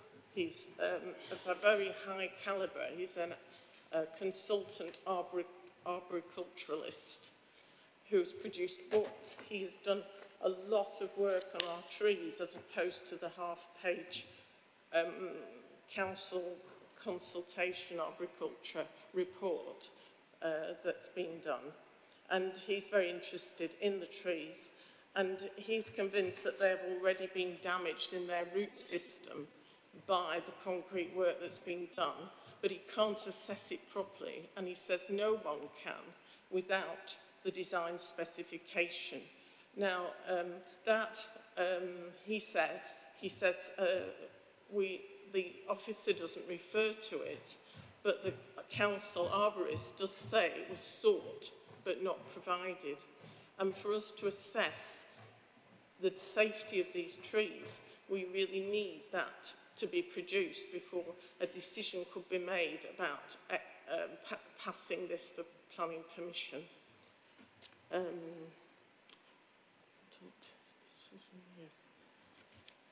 I'd also like to say that I think our bungalow has not been, our bungalow is very small, but you can't see that in the picture, the photos, because it seems to have been cut off from the consideration of the effect on our amenity. Because we're so close, number 6 towers over our small bungalow, which is in a corner. It's very overbearing already. It's quite, and it would be quite claustrophobic if we got these 2 extensions also right close to us with their flat roofs, which are not in character with the rest of the houses. There's nowhere there that has flat roofs on an extension. So we feel it would make us feel very hemmed in, but you can't visualise that because it's not considered. The property that is considered are not the nearest neighbours. Number 5 Saddlecote is at some distance, and their amenity is considered, but for some reason we don't consider ours has been looked at and thought about. We're also worried about the bathroom. Mrs Taylor, you have 1 minute left, Mrs Taylor. 1 minute left. So, yeah, 3 neighbours have actually complained very locally, and other people from the 24 complainants, about objectors, were mostly from Worsley Village because they were concerned about what was happening to the trees. And so we really feel that, you know, this design for a complete assessment of what is going on with this development that shouldn't have been permitted, would not have been permitted.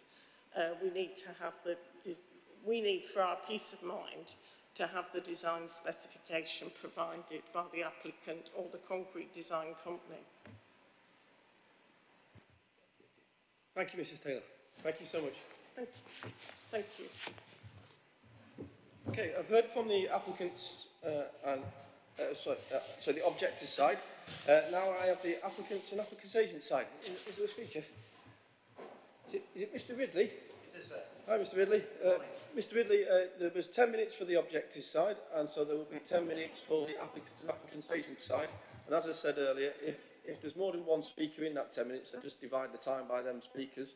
So you have 10 minutes to speak, because that's the allocation of time has to be equal to all parties. So 10 minutes to yourself, sir. Thank you. Thank you. With regard to the presentation from planning, there seems to be no issues, and we've gone through this since March of this year, checking and double checking. We don't think there's any impact on our neighbours in flooding. We've done everything within the building guidelines, and I've really not got very much to add after the presentation from the council. Because as far as I can see, it ticks all boxes. The minimum impact on our neighbours is minimal, as there's already an existing conservatory there which has been demolished, a new structure being put up which will be a living area, not a conservatory. With regard to the fencing and the concrete and the raising of the garden, we were got a little bit excited, I think, in the summer, so we put fencing up and prepare for a shed. Yes, it seems an over elaborate concrete area for a shed, but the future plans are, once that is built and the garden's levelled, there'll be a pathway coming from that back to the house. So it was all going to be in Printcrete, hence the reason why it looks a little bit more expensive than just popping a shed on. The concrete was set on just crushed run stone. There's been no impact to the ground. We've not broken the ground to raise it. It's just effectively a concrete flag we've prepared. Some say it's a slab. It can be contributed. It's just to sit the shed on. The shed's been ordered, paid for. It should have been erected 2 weeks ago, but we've delayed it pending this meeting. And it's to replace an existing one that's on the party on now. With regard to the distancing from properties, the properties are the properties. I don't think we're going to have any impact on that. We've only been there less than 12 months. We moved in January last year. We knew there'd been planning before.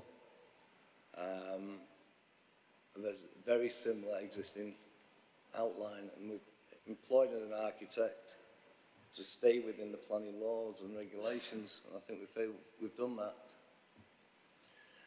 I can't really add much more except going on. We don't think there's going to be impact on flooding. We think we're slightly lower than the garage next door. The toilets in the extension, if it goes ahead the toilet, we're just going to make it a room, but we put a bathroom in it, an ensuite. We'll go back into existing foul drainage. Apart from that, ladies and gentlemen, I haven't got much more to add to it. Okay, thank you, Mr. Billy. Thank you. No, thank you so much. Okay, that's everybody from the applicants and applicant agent side. Is that okay? And now I do have a ward councillor in the room, Councillor Guido.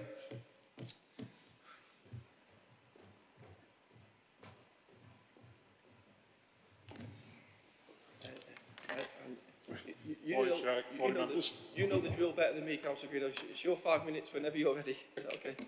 Right, okay.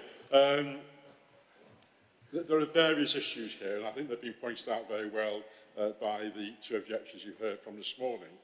But I want to add to that, and I think in terms of the trees, we've got additional information which has been provided by a specialist company, which seems to be totally at odds with the information that we've so far has been included in the application. And I think because of that, I think this does deserve further investigation. And I would like to ask the panel to defer this, for this to be investigated further, as there is a conflict between the professional body and the advice given to our officers. So that's the first point I'd like to make. Hopefully you will consider that, Chair. Secondly, we're faced again with certainly a partial retrospective application where a part of the work has already been started without any regard to the planning panel or planning application process. It's been referred to the concrete hard standing in the back of the garden. It's a very, very substantial hard standing for a shed. I must admit, when you look at retrospective applications, one really has doubts as to whether this is just a hard standing for a timber shed. I think we ought to take that into account. Coming back to the trees, as you've, I think, already seen on the screen, form a very substantial screen, particularly to the rear boundary of the property. And you'll have noticed, in fact, again on the plan that was shown earlier, that the rear boundary faces or is adjacent to Barton Road, an extremely busy road, which causes already considerable amounts of problems for local residents. And the trees do give some protection, from that busy road. And for that reason, they ought to be retained. And I say retained because I know they're not proposing to actually pull down any trees, but the work which is proposed to be carried out gives some concern as to the damage that could be caused to the roots of those trees. And we've seen this happen in other parts of the area where damage has been caused and then we lose the trees. And once we've lost a mature tree, doesn't matter how many new trees you plant, you've lost mature trees forever. So that's a really important point, and that goes back to what I was saying about the further information that's been provided. When this development was built, and unfortunately I remember it being built about 30 years ago or thereabouts, it was very much built as a model village. And for anybody that knows the development, you'll know in fact that it's quite unusual in the ways it's been designed. I suppose I would probably call it higgledy-piggledy. Properties sort of intermingle with each other. You've got much smaller spaces between properties than you would normally have. And this was an attraction of the design at a particular time. As the applicant pointed out, there are no flat roofs on the development. But because they were originally built relatively close to each other, then any addition to those properties actually makes that situation even worse. And I think if I'd just ask the panel to take that into consideration. The final point I'd like to make is relating to parking. And I don't know whether you actually saw a plan at the beginning of the actual little cul-de-sac in front of these houses. But the cul-de-sac itself probably only takes about one car at a time, right? The parking relies very much on people having the garages to at least take one car, and a relatively small drive in the front of the garage. And I'm going to finish off now, Chair. You've got 1 minute. I'm now running out of time. So this development, by actually taking away that garage, will have a considerable impact on the parking in that cul-de-sac. It's already very difficult, and this would make an already difficult situation that much worse. So for that reason also, I would ask that you actually refuse the application. I come back to finally the conservatory has been referred to. Well, just replace the conservatory. The conservatory is a glass building. You can see through. It doesn't block light from anybody, whereas the extension is a solid extension, which obviously imposes itself on the surrounding properties. So I'd ask you also to take that into account. Thank you. Thank you, Councillor Greer. Thank you so much. Okay, I have no other ward members present who wish to speak, or any MPs representatives, so I'm going to move over to the debate now. But just before I do that, Mr Stevenson, can I bring your good self in? We have had a private arboriculturist report presented to the panel today. Has the officer team seen this, and was the council's arboricultural consultant aware of this report, and has she taken it into account in their deliberations for the report today from the officers? In short, yes, Chair. We've had quite a high number of representations from Mr and Mrs Taylor next door, including several reports from their arboricultural officer. The applicant, of course, also submitted an arboricultural report with their application, and all of that information has been independently assessed by the council's expert arboricultural officer, and his advice is contained within the report, Chair. And is it my understanding is correct, is that the slab that is in situ at the moment is actually smaller than the proposed slab in the planning permission? No, the slab that's been shown on the photographs is the slab that is to be retained. There's no further slab. All there would be a levelling of the garden, so there'd be some importation of material, which I understand is intended to be from any demolition rubble from the conservatory to backfill, and then that will be levelled as garden area. Okay, thank you, Mr. Stevenson. Okay, members, anyone wishing to speak, or is anyone okay? Members, well, there's a recommendation by the officers for approval of this planning application. Is anyone willing to move the officer's recommendation? Okay, is anyone willing to second that? Oh, sorry, miles away, Jason. Okay, it's been moved and seconded for approval. All in favour of that, please show. Any abstentions? Anyone against? Okay, ladies and gentlemen, the application has been approved. Thank you so much for your attendance. The next application is 5E. It's 10 past 11, members. We do have a member of the public who's wishing to speak. Mr. Ahmed, my members have been sat here. We normally break at 11:15. They've been sat here all morning. Is it okay if I give them a comfort break and we start again at 11:30? Would that be okay with your good self? We do have tea and coffee and biscuits if you'd like one, if I could buy you off of that. So would that be okay? Okay. Mr. Williams, would you be so kind to adjourn the live stream, and that we will return, members, at 11:25. So you get your 15-minute break, and we hear this still in the first earlier section. Is that okay? Thank you so much, Mr. Williams.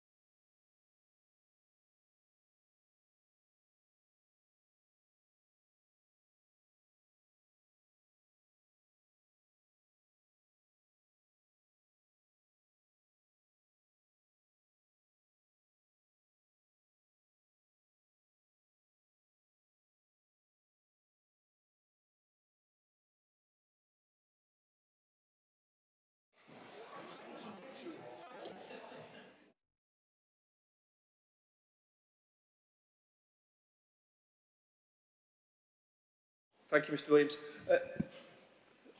Good morning, everybody. My name is Councillor Ray Mashter, and this is Salford City Council Planning Panel. We did run a session this morning, and we do have one application running over into this session. And you notice this session started 5 minutes early, but I can assure you no applications that have been advertised for the 11:30 session will be heard until after 11:30. It's just we have one application that we need to hear from the earlier session right now. So we'll just quickly go through the order of proceedings. The elected members need to be present to make decisions under the changes in the pandemic legislation, but officers of the council can present remotely, and that's what will happen during this meeting. There are 3 officers of the council present to help us with the running of the panel. There is the lead officer, Mr Shuttleworth, here for planning policy. There's our lead officer, Mr Hodgson, here for lead officer for development management, and then there's our clerk of our panel, Miss Edwards. Is that okay? Everybody else, the officers-wise, who are helping us planning-wise, are presenting via the live stream. Can I just ask that if you do intend to speak or film the proceedings, not to stop other members of the public from speaking freely and feeling that they can do so. And over to that, could you just please respect the COVID-safe rules of the building? I'll be most grateful. Thank you. Right, over to the order of business. First, the officers present the application. Second, any registered or objectors will be present, will be invited to speak. Fourth, any registered applicants, agents will be invited to speak. And lastly, any registered ward councillors, MPs, representatives or MPs will be invited to speak. I'll allow 10 minutes for both sides, and that'll be 5 minutes for each speaker. If there's 2 speakers, if it's just 1 speaker, it'll be 10 minutes for your good self there. Finally, I'll close from your good selves and open up the debate with the panel. During that time, we'll only discuss things that are material to the application in planning policy of national and local government policy. Finally, we'll close from that and we'll move to making a decision, which then a motion will be put to the table and will be voted on. If that motion is contrary to the officer's recommendation, then a senior officer of either from the policy or from the development management side will be brought in to explain to members the impact of what that motion might be, which would be contrary to officer's recommendation. All members will vote at the same time on that particular motion whenever it comes, and if there is a case of a tie, I, the chair, have a further casting vote to decide the application. I do hope that's clear. Ladies and gentlemen, decisions will be made today. I do hope that when you leave this building, that you feel that you had a fair and equal hearing right throughout the proceedings. Thank you so much. Okay, members, as I say, we're carrying over 5E, which is on page 67 to 93. And I don't believe it's on your amendment sheet. And Mr Williams, you're the presenting officer. Good morning, Chair. Can you hear me? Good morning, Mr Williams. I can. Could you go forward a slide, back slide? Just bear with me 1 second. Fabulous. Mr Williams, I can hear you loud and clear, and you're flicking back and forth, and so you have the floor. Thank you so much. Brilliant. Thank you, Chair. Good morning, panel. The application brought to you today relates to the former Irwell Valley campus off Blanford Road in Salford. It's for the erection of 21 houses and 1 apartment block comprising 24 apartments and the retention of the Tree of Knowledge, which is a Grade 2 listed. Please note that this application is also accompanied by a separate listed building consent for works to the Grade 2 listed structure.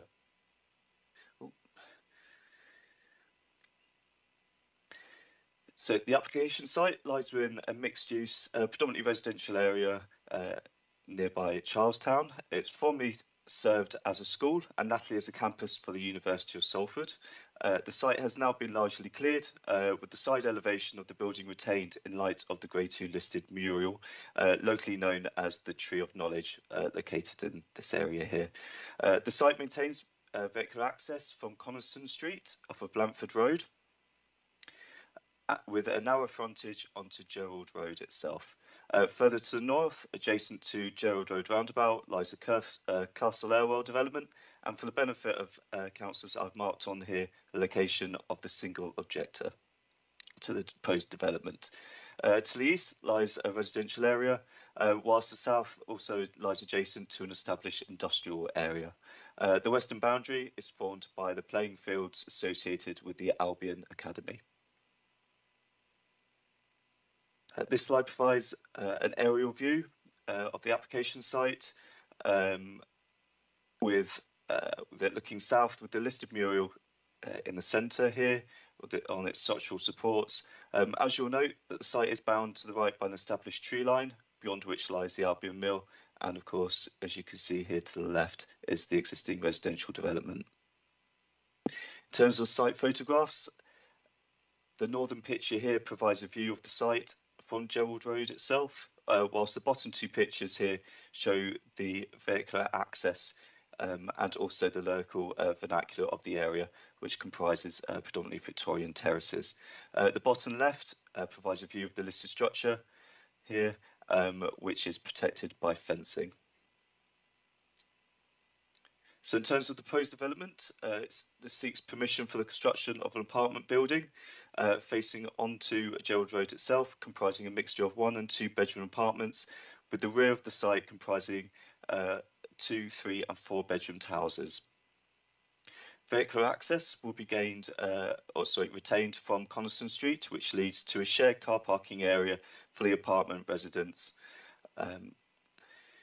and a community square in front of the restored listed mural. There will also be a pedestrian access gained from Gerald Road to improve connectivity and promote integration with the surrounding area. As can be seen on the proposed site plan, each dwelling will be afforded either 1 or 2 car parking spaces with sufficient movability and visibility to ensure pedestrian and highway safety. The proposal does seek the felling of 2 trees with a retention value of C and U. These trees are marked blue with the recommended condition attached to any grant of permission of approval for their replacement. And it also seeks the retention of the tree of knowledge as indicated here. In terms of the proposed mix and tenure, the proposal will be 100% affordable with a varied provision ranging from 1-bedroomed apartments to 4-bedroomed houses. In terms of the proposed vernacular of the development, you can see on the proposed street scenes here, the architect has endeavoured to create a varied street scene whereby a contextual analysis undertaken demonstrated that a development comprising a mixture of 2- and 3-storey buildings was commensurate with the overall scale and massing of the surrounding area. Also, whilst the fabric first approach has been undertaken to maximise the thermal performance of each property, this has not significantly affected the design quality. Bespoke house types have been created, which allow fenestration and decorative brick insets laid in Flemish bond to provide articulation to the elevational treatment. As can be seen on this side, the varied street scene has been retained to add visual interest, but most importantly, the bottom drawing illustrates how the listed mural will be preserved in its current position. The exact method statement for its preservation has yet to be confirmed, given further structural evaluation is required. However, it is the intention for the structure to be retained in its current position, yet restored and protected on its existing supports, which will be reclad. The submission of a method statement is recommended at condition 23 of the panel report. This next slide just provides illustration of the proposed elevations to the apartment building itself, which is a similar design approach has been undertaken to the elevational treatment, which corresponds with the brick detailing under a predominantly pitched roofscape. To accompany the submission, the architect has provided some CGIs, which provide a good indication as to how the proposal will be viewed within its immediate context, in particular how the setting of the listed structure will be enhanced through the creation of this square, which links into the surrounding roads. In terms of key considerations, the proposal represents an efficient use of previously developed land, which is surplus to requirements for educational purposes. It is located within a sustainable urban environment and seeks to deliver a broad mix of affordable housing to meet the local needs of the community. Development is to be constructed in a fabric-first approach to improve the energy efficiency, and it also represents an attractive and high-quality residential development. Importantly, the tree of knowledge will be retained in situ and restored, with the proposal seeking to improve its setting and therefore its significance of, the retention of the significance of the designated heritage asset. The amenities afforded to future occupants and those of adjacent neighbours will be considered to be acceptable, and also the proposal benefits from a biodiversity net gain of 9.65%. Unfortunately, the applicant has demonstrated at this time the proposal cannot make any contributions towards open space, public realm or education. And also one letter of representation has been received, which is summarised within the panel report. Thank you. Thank you, Mr. Williams. Thank you so much. Okay, I do believe we have an objection in the room. Mr. Ahmed. Mr. Ahmed, thank you so much for your patience this morning. We try and give members of the public majority of the meeting time, and as you see, that the consequence of that is that we do tend to overrun when we give over 50% of the time to the members of the public to speak, because we're committed to hearing members of the public. Mr. Ahmed, please come forward and take a seat. Mr. Ahmed, as I read out at the beginning, you have 10 minutes to speak. Is that okay? Yeah. Fabulous. More than enough, I think. Oh, no problem. Mr. Ahmed, if you could just tell us where you reside, it just helps members with the context of your submission and understand where you're coming from better. Is that okay? Yeah, I'll do that. Just if I don't want to forget something, can I just? Yes, you take your time, Mr. Something additional. I would like to ask. There is a bike shed on the road on Gerald Road. I would like if somebody could consider actually removing that, since the day that it was put there, no actual bike has ever gone into that shed, and it's just an obstruction on the road. That's just a side issue. Mr. Ahmed, I will take that on. Thank you. Is that okay? Because if it's not being used, I know a place where we can make use of it. So we'll maybe on this development in the middle of it. You've already started a fight now. I think there's 2 ward councillors, one in their ward now. So yeah. It's never been used. Okay. Onto this planning application, Mr. Ahmed. Your 10 minutes. Is that okay? So my name's Ghulam Ahmed. I've got a small business on Gerald Road, right next to the corner, right next to the roundabout, which is in the middle of Carriages and Martins, the bakers. My objection to this is that it's next to the roundabout, and that roundabout has 5 roads leading onto it. And at various times during the day, because there's 5 roads leading onto that roundabout, and it's very close, to this development. Even without the development, there's a lot of traffic that builds up, especially in the morning and around 5, 6 o'clock. And I can only think that by putting up another potentially 50 houses, that it's only going to increase the congestion on that particular area. The traffic can be really bad. You're looking at over 15-20 minutes of waiting in traffic just to cross that roundabout, which I'm sure you'll have noticed if you've ever been there. And one of the other reasons that there's a lot of congestion around that area is because it is a residential and a commercial area. So when both of them are mixed, the problem just becomes more. And because of that, the roads that are built around that area, I don't think they're wide enough to accommodate additional traffic or making way for additional traffic to come onto there. For example, Gerald Road at certain times is just a traffic jam, even without this development. And the other roads adjacent to that roundabout are similar.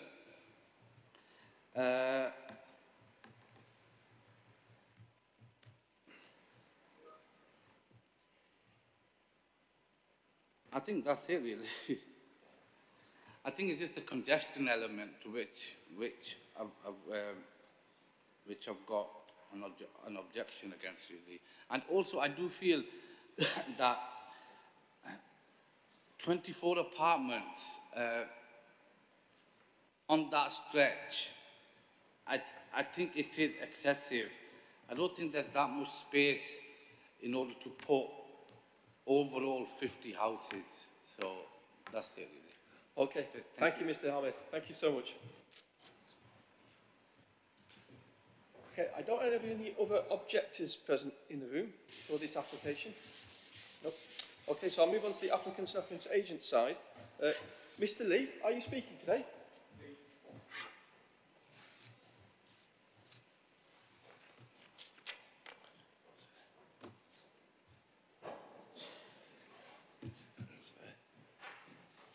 It's 10 minutes for your good self, Mr. Lee, whenever you're ready. Is that okay? Thank you.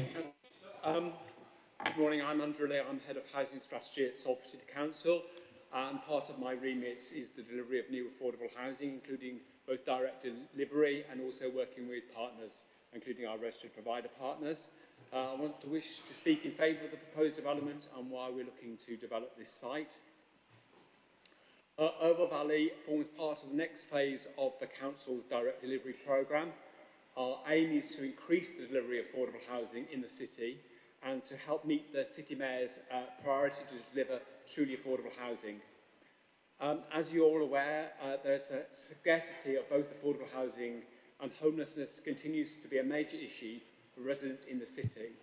And I'm sure you're aware of the sort of position, the figures, but in terms of some of the latest information, last year in 2021, 4,500 households presented as homeless to the City Council, and that was an increase of 12% on the previous year, and is part of an annual increases that we've been experiencing over the last 10 or so years. The numbers in temporary accommodation continue to rise. Currently we have 350 households in temporary accommodation, and that's an 18% increase in the past 6 months. And one of the issues we're experiencing is having insufficient properties for people to move on to. 6,000 plus households on the council's waiting list, and on average there are 99 bids per property advertised in this area. And that's above the Salford average of 86 bids per property, and for houses in this area we're getting 129 bids per house that's advertised on Salford Home Search. So the proposed scheme will deliver much needed affordable housing, including the 21 houses and the 24 one and two bedroom apartments. And the house types have been developed with known housing needs in mind, including the 4-bedroom homes. So in particular, there's a real pressure for 4-bedroom homes. There's very little supply of them, and demand significantly outstrips supply. On average, it takes 8 years to get an 8-bedroom house. So 4-bedroom house, sorry. So the delivery of 4-bedroom houses as part of this scheme will help towards meeting that need. We've also included a number of wheelchair accessible units, which includes a one-bedroom apartment and 2 two-bedroom apartments. And again, this is in response to housing needs in the city and a very limited supply of wheelchair accessible accommodation. And again, in terms of numbers that come available, in recent years, sometimes we only had 1 come available in the whole year, and in some years we've had no wheelchair apartments become available. So again, that's sort of the context of some of the housing need in the city and some of the things that we're trying to deliver. The other thing that we are also experiencing as well is that within the existing housing stock, the built existing housing stock, the numbers of properties that are coming available for relet is falling. So again, in 2020, just over 1,100 properties became available for reletting, and that is, again, a downward trajectory on the number of properties that are becoming available. People are staying in their properties longer and not moving on. Whilst I accept there has been some new affordable housing in the area, particularly at the Charlestown development, which is not that far away, the Riverside Charlestown development, there's currently no affordable housing on the nearby Castle Erwell site, and so this will bring much needed affordable housing into the area. As you're probably aware, the council is very keen to set an example around building high thermal, low carbon homes, and these homes will be built to very high thermal efficiency standards with an emphasis on a fabric first approach and with no gas in the properties. And again, this supports the council's ambitions to reduce carbon emissions in the city and to help the city towards being a carbon neutral by 2038, but also helps to address fuel poverty for residents. And again, the city setting a benchmark for developers and its registered providers around environmental sustainability. Thank you, Chair. Thank you so much, Mr. Lee. Thank you so much. Okay, there's no one else from the applicant's agent side. Okay, so we'll open up debate, members. Just before I do bring you in, members, thank you for your submission, Mr. Ahmed. I think members are very well aware of the traffic levels across our city everywhere. The testing planning really is that this site was a previous school, and then it became a university-used building for the arts, so entirely surrounded by a car park. And if you look at it in plain planning terms, the numbers of vehicles going to this site will be less than the current usage it has now. So, and that's how you need to weigh it in planning terms in reality. Is that okay? But that is not to undermine what Mr. Ahmed is pointing out to us. We are very aware of the congestions that we are suffering across our city. It's the symptoms of having a successful city and also living next to main arteries that feed the inner city, the inner conurbation of, well, the inner city of a large conurbation. Wards on the outskirts, the immediate outskirts, suffer the most, as we know who represent inner city wards. Okay, I'll give you my lecture. I have seen Councillor McCuskey's hand, I've seen Councillor Cusack's hand, and I've seen Councillor Warmisham's hand. Is that okay? I didn't do it in alphabetical order. I saw it in visual. Councillor McCuskey, over to yourself. Thanks, Chair. Yeah, I really welcome this development, and it's exactly what the city needs in terms of creating truly affordable housing to meet the Mayor's ambition, but also leading the way, really. You know, the fact that these houses will have no gas to them, you know, high thermal properties to ensure that we don't have people living in fuel poverty. You know, I just think this sets a real positive example for the rest of the developers across the city, both our social and private partners. So I welcome it. I do understand, I regularly go past that roundabout, so I have every sympathy with the objector, but what we really need to do is to reduce the amount of vehicles on the street. We need to get our public transport system sorted, cheaper, more efficient and linked up, and hopefully the works that we're taking towards that at Greater Manchester level will contribute towards that. That's it, Chair. Can I formally move it, by the way? You have done now, Councillor McCuskey. Thank you so much. Okay, I've got Councillor Cusack, Councillor Warmisham, anybody else? Thank you, Chair. It's clarification, actually, I'm seeking. Who is the applicant? And that the answer to that question might mean I need to declare an interest. Oh, I believe it's the City Council. Is it? Let me just find out. Is it the Broughton Trust, correct, or is it the City Council's housing company? I don't know. I haven't got a clue. Mr. Lee, who's the applicant? It's the City Council. It's the City Council. So it's not a derived site, is what I'm getting at. It's not a derived site, Mr. Lee. No, the applicant is not a derived. Thank you, Chair. I don't need to declare an interest then. Is that okay? Thank you. Councillor Womsham, and then we'll Thank you, Chair. As a ward councillor, I echo the words of Councillor McCusker. I think this site needs to be developed for many years, and to be able to have something like this built on that site is fantastic. Certainly for me as well, being able to save Alan Bryson's Tree of Knowledge artwork is great, because that's been there since my childhood, really. You know, I remember when that was Irwell Valley School, Cromwell School, and so to see that piece of art saved is great. And I think the more pieces of public art we can have in Salford, the better. I would say a couple of concerns is the site access.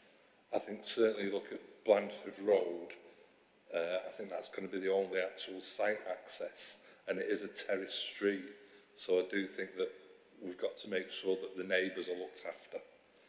And also, while the work's on site, we need to be aware that there is a school next door and that it's right next to the playing fields and the playing area. So we need to make sure and take that into consideration. I think what Mr. Hammond was saying is right about the traffic. It is a nightmare at times. But I think, as Councillor Mashiter has said, it is one of the main arterial roads, and so the traffic volume is going to be sort of quite increased at times because it is a cut through to the East Lancs and the motorways, etc. And I totally agree with Mr. Hamed. That bike shed is just a waste of time. It's not been used since day one. So anybody who wants it, please come and get it and take it away. Mr. Ahmed, you can take it from me, Councillor Hamilton, I will bring you in. Mr. Ahmed, you can take it from me that between Councillor Womish and myself and Councillor Tresidder, we're going to knock our heads together and sort that out. So if someone doesn't want it, I'm sure either the Keys ward or Odsall ward wants it. Councillor Hamilton. Thanks, Chair. Include me in that fight because I'll have it as well. We need it as well in Blackfriars Trinity. Yeah, I want to echo what's been said by Councillor Warmisham. Having used to be the councillor for that area, I am really familiar with Blandford and all the roads, and I know the residents have had issues before when there was some building and they didn't in the past they didn't really feel listened to. And I was on site hearing what the residents had to say, so I'd like to echo what Councillor Warmisham said. Thank you, Councillor Hamilton. And then Councillor Dawson. And Councillor just to get clarification on the thermal efficiency, the affordability of the house, I welcome it. It's great improvement on thermal, but it's the caveat of the no gas supplied to the house. So what I want to know is, how can you put pound notes on this? How much will it cost to the tenant? Because to be affordable, you got to be able to pay the gas bill or the electric bill or the water bill or what. So that's all part of it, not just the simple, you class the house affordable in rent term. It's all the other running costs. So how much does it cost to heat this building in a year? Is it the equivalent of what a gas? Because if it's electric per kilowatt hour is far more expensive than what gas is, by a factor of 6 sometimes. So to get even with thermal efficiency, it could be costing them another £1,000 a year to heat their house. So really, I would like it in very simple terms. Yeah. What is the predicted pound in a year? If warm and light. Yeah. I get where you come from. It might not be material weight that we should be taking into account. Rather, we might have to just put up with the fact that we might have to put up with the fact that it meets the requirements that makes it affordable housing. Yes. And as we know, there's a long list that makes things affordable housing, and there's a long list of what is defined as an affordable house. So, Mr. Williams, what's been the hurdle here in terms of what affordability is these houses are trying to meet? Thank you, Chair. In terms of affordability, you mean thermal performance? Yes, please. Yeah, unfortunately, I don't actually have that information to hand. Essentially, what the application's proposal is a fabric first approach, which means that the walls are thicker, generally are much thicker, and they also have increased insulation internally. So the idea around that is that actually you won't need to put your radiators on for as longer periods than some other houses which have less thermal insulation. So the idea is that you only put the radiators on, etc., at certain periods of small periods of the day, and then that will actually keep the entire property warm throughout the day. So that's really the idea behind the fabric first approach, is ensuring that the envelope of the building is sufficiently robust to ensure that the heat remains inside the property. Okay, thank you, Mr. Williams. Thank you. Councillor Dawson, this is what we're going to do. We can't give it weight today with this decision. So what we're going to do is, Mr Lee, is it possible, through the lead members of Housing and Planning, can we set up a briefing for how affordable and environmentally aware the future housing sites like what the council was sponsoring? Can we give a briefing to all the council members of that so they have a firm understanding of how affordable these are? Councillor McCusker, I take it you're on that subject of what I've just raised. Yeah, it's just to quickly come back.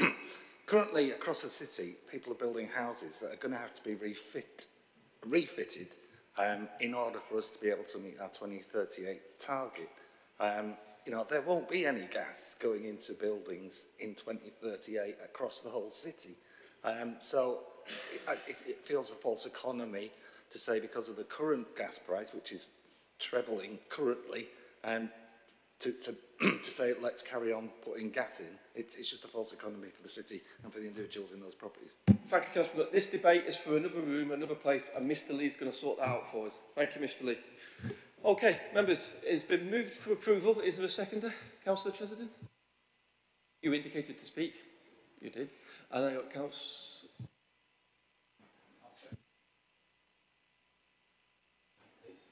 Okay. Well, just to add to that debate very briefly, apartments don't have gas either, presumably since the gas explosion of the 1980s or something, so you can make the same argument there. My question was really for clarification. I think it's going to be quite a simple one. Is the public square going to be genuinely public?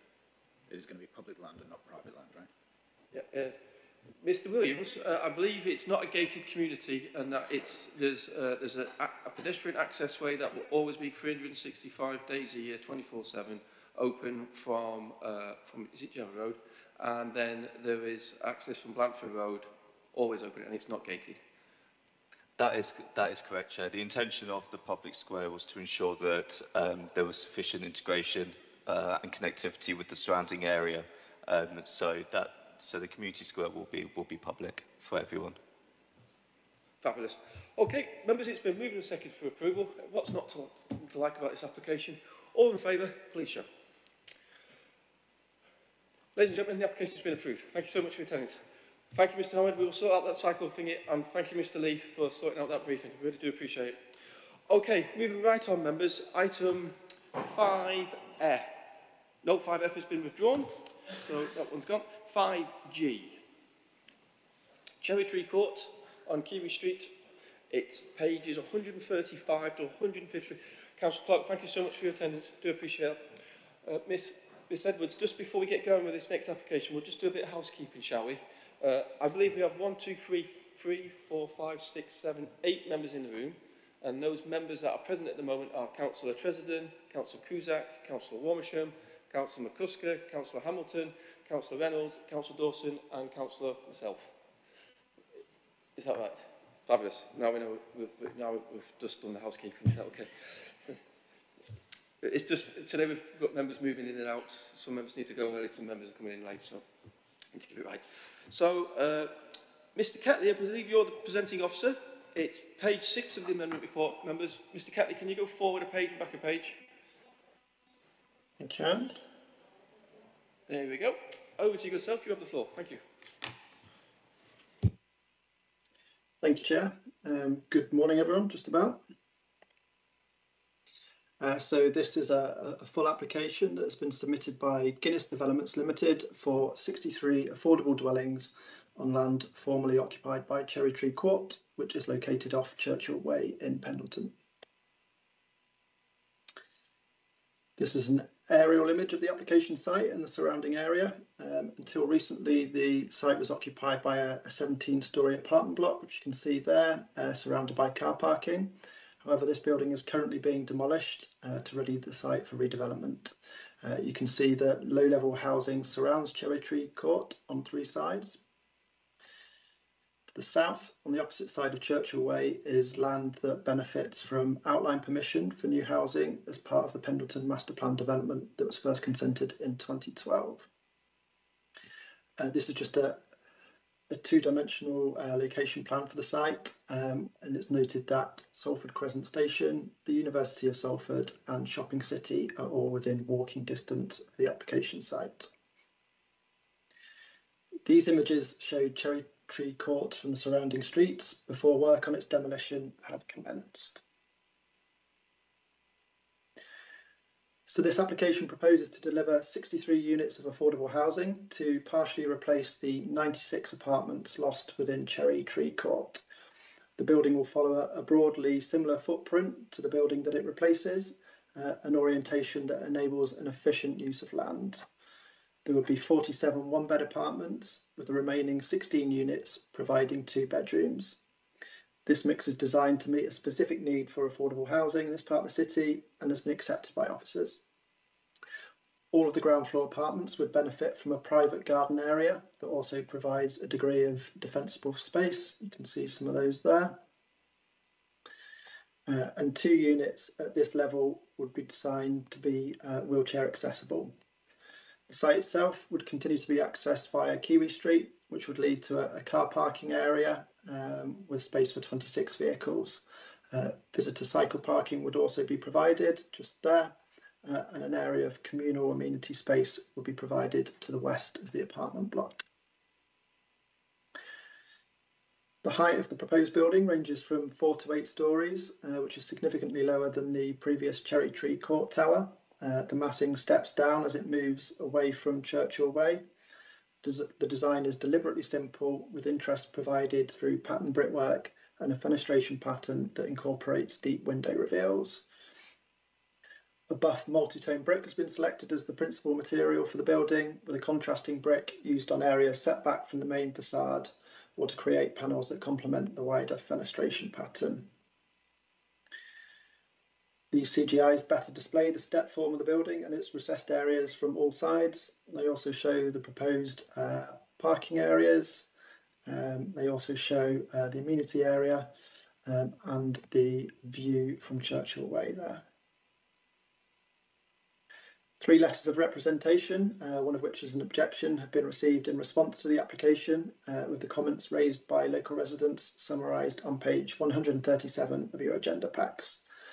No objections have been raised by consultees, and overall the development is considered to make a positive contribution to the quality of affordable housing in the city, and as such the application is recommended for approval, subject to the conditions listed within the officer report. Thank you, Chair. Thank you, Mr. Ketley. I'm just looking through my attendance list. I don't have any objectors present who would like to speak for this application, but I do have Mr. Kershaw, who's the applicant's applicant agent. Are you speaking, sir? Well, please come forward. You'll just need to press one of the silver buttons on the microphone and it'll make it red. There we go, sir. Your 10 minutes, sir. Thank you. Good morning, everybody. Thank you, Chair. Good morning, panel. Thank you for giving Guinness the opportunity to speak to you all this morning at your planning committee. My name is Ian Kershaw. I work for Guinness, one of your housing association partners, overseeing new development within the Northwest. We hope you can support our new exciting development, which will deliver much needed affordable housing, which will benefit the city of Salford and the local area. Previously, a 1960s outdated 17-storey tower block was situated on this site, which comprised of 99 1- and 2-bedroom apartments. We've looked at various option appraisals when we've brought this development forward. One of those was initially looking at a lower density scheme, and we felt, given the amount of housing need within the area, we had to go back with a relatively dense scheme. The current block is being currently demolished, and it should be vacant in the new year. And we're currently proposing that the new development, which is in line with this submission, comprises of 63 1- and 2-bed new build apartments. The benefits of the new development when compared to the old tower include it's a really highly sustainable location. We're building on a similar footprint to what was there previously. One of the big pluses is the new development only extends to 8 stories and then steps down to 5 and 4, which is considerably less than the previously 17 stories which dwarf the skyline. The new scheme is more energy efficient when compared to its predecessor, and again we'll be promoting a fabric first solution which includes no gas. It's more sustainable. It includes purpose-built ground floor bicycle store within the building rather than an add-on.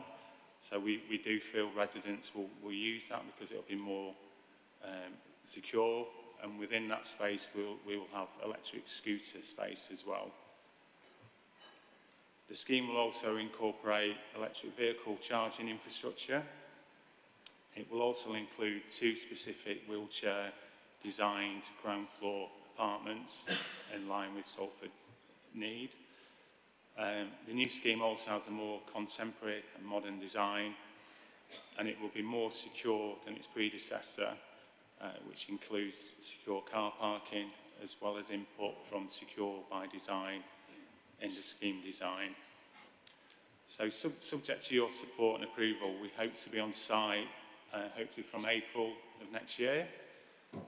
This may slip because we're looking to procure at the moment, and the tender market is quite hot at the moment. But once on site, we're hoping it will take around about 18 months to build out. So as far as consultation, we previously have issued a newsletter to the local community outlining the demolition and possible new build. So the local community have seen a similar scheme, albeit not a scheme on show today. So we've wanted to keep local people in the loop. Once we have a contractor on board, we will go back to the local community outlining timescales and what's happening, so everybody is in the loop. The planned mix of 1 and 2 bed apartments has been worked up with Salford's housing department, who, as you all know, highlight unprecedented demand within the area. And just to confirm, this proposal is for social rented scheme, which again there's very high demand within the area.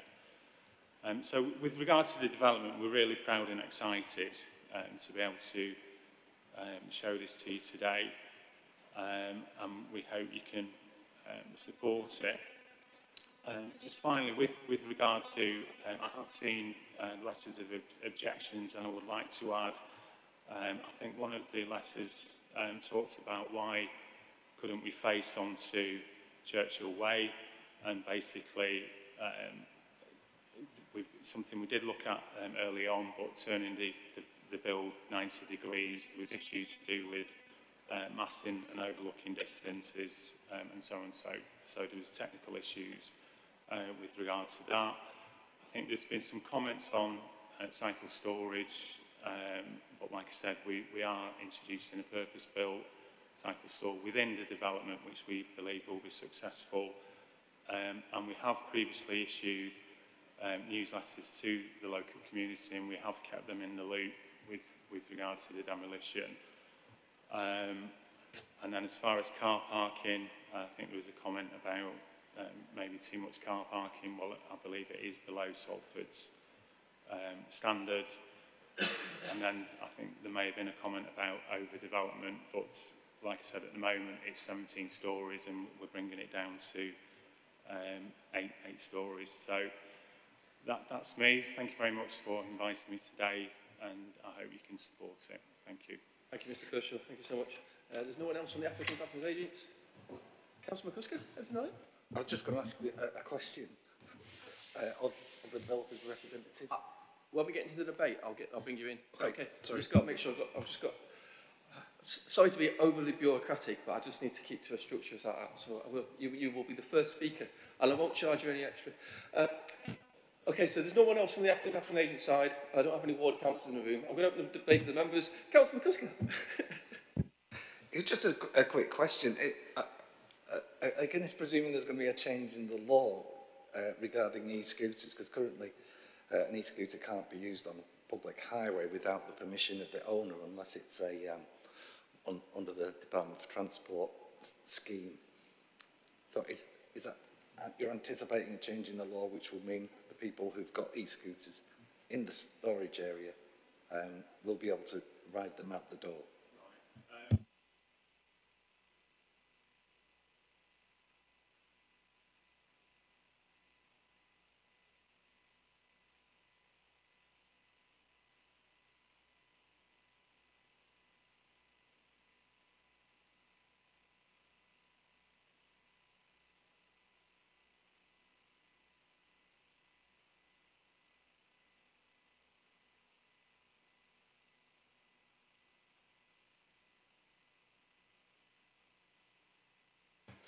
Just to bring the officers up to speed, because I know they can only pick up the information from the microphones. We were just discussing about the scooter parking and why the applicants included that where they have done.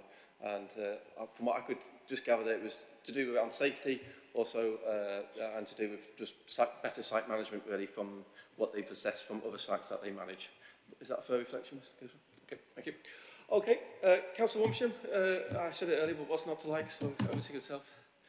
Again, as a ward councillor, I welcome this development. Just going to say, as a ward councillor at the moment, e-scooters are the bane of my life, so I'm concerned that you're trying to put a storage in the old Cherry Tree Court. Now, what I would say is that this is most welcome. I think we are in desperate need of more housing in that area. The loss of a 17-storey block was sort of a huge concern, but I think when you look at what's going to replace it, it's really good and needed in the area. The one plea that I would make, though, to Guinness is that you do manage it well, because we have had issues with the Guinness estate in the past in that area. So I really do think that you need to look at your management and to make sure that it is managed well. But otherwise, I welcome this, and it's, again, another good scheme for the ward, and I'd make a plea to gather housing from the PFI to get on with the work on the old Windsor site. It's been vacant for nearly 30 years now. I didn't know you were that old to know that long back. So, yeah. Thank you, Councillor Motion. Oh, I do have Councillor Hamilton. Councillor Tresidden and then Councillor Hamilton. I very much welcome this. My only question was why we didn't go a couple of floors higher. I mean, presumably there's a change in what we want the area to look like, but that was a fairly rhetorical question, if I'm honest. I take it you felt it was tall enough for the model to offer residents a decent amenity, or?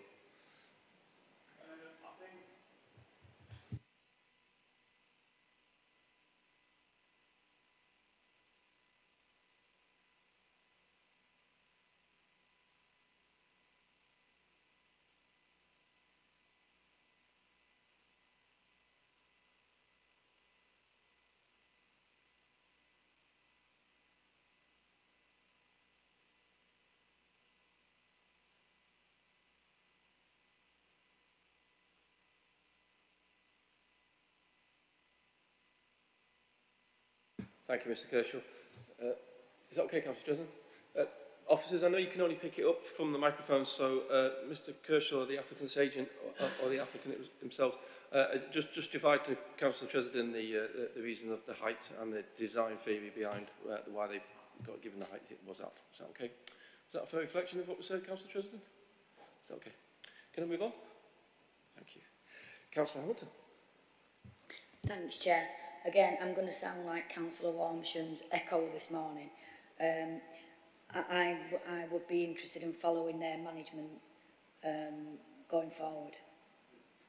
I think overall, this is going to become a conversation that is going to become very relevant in the city in other forums, definitely, about management of sites, especially as the city more and more sponsors 100% affordable housing sites across different places. So, yeah, management of spaces isn't just for private sites to deal with, or public sites. It's a whole mixture together to make a whole neighbourhood and community. I agree with you, Councillor Hamilton. Okay, members, I'm happy to move this application because does anyone want to second it?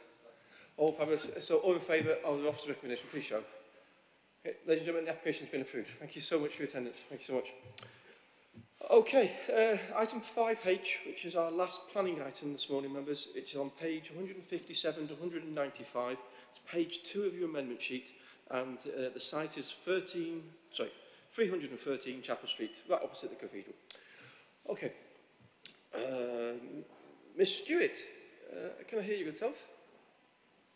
Yes, can you hear me, Chair? Yeah, I can hear you loud and clear. Forward and back on the slides, please.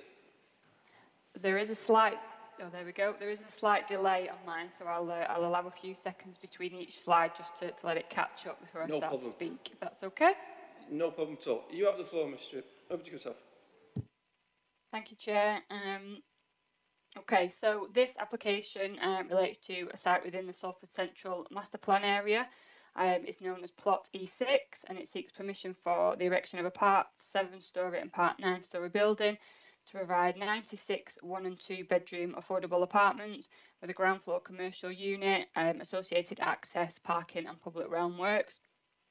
As is set out in the panel report, the application has been submitted as a full application rather than reserved matters, as the development sits above the height parameters of the outline consent.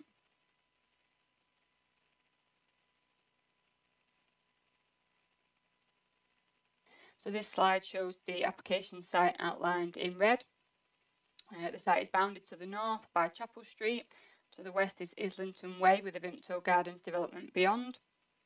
To the south is North Star Drive, and to the east is Islington Street with plot E7, E8 of the Salford Central Master Plan area beyond, which is currently under construction but nearing completion. On the opposite side of Chapel Street is the Adelphi Bexley Square Conservation Area, as well as a number of listed buildings, which are shown black on the slide, and also some locally listed buildings, which are shown grey. So this slide puts the site in context with other Zone E plots that sit either side of the application site on Front Chapel Street. The application building is shown here in yellow at Part 7 and Part 9 stories. Vimto Gardens is shown here at 5 and 6 stories, and Atelier is shown here at Part 5, 6 and 7 stories.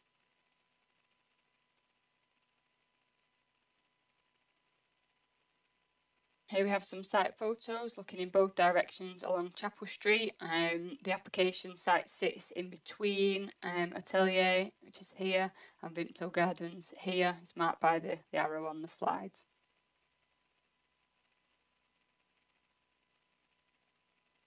And here we have some further photos of the application site itself, which is currently being used as a site compound and marketing suite for Atelier.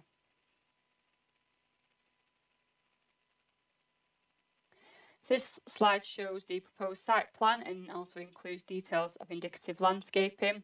So the building itself would comprise of 2 adjoining blocks which would sit within an L-shaped configuration. The building would be set back from Chapel Street and its frontage would be stepped. So the 9-storey part of the building sits here, with the 7-storey part of the building here, further set back from Chapel Street behind St John's Place, which is a proposed public square. Some further usable areas of open space will be provided to the front here and to the side of the building, as well as a more private area for residents, which will be provided here to the rear of the building. The existing parking bays off Islington Way would be reorientated. 1 additional space would be provided. 4 would be electric vehicle charging spaces, as well as 2 disabled bays as well. On this slide, you can also see the ground floor internal layout with the 4 wheelchair accessible units here, a commercial unit here fronting Chapel Street, back of house and refuse here, and internal cycle storage here. There's also some external cycle storage proposed up here to the top corner of the site, and also here just outside the site on Chapel Street.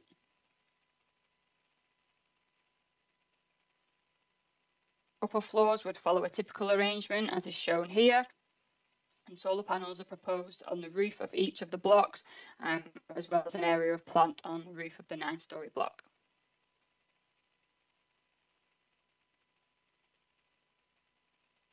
Here are some computer-generated images showing the elevation details and the building in a bit more context. This is the proposed front and side elevation to Chapel Street and Islington Street, and some close-ups of the apartment entrance detail.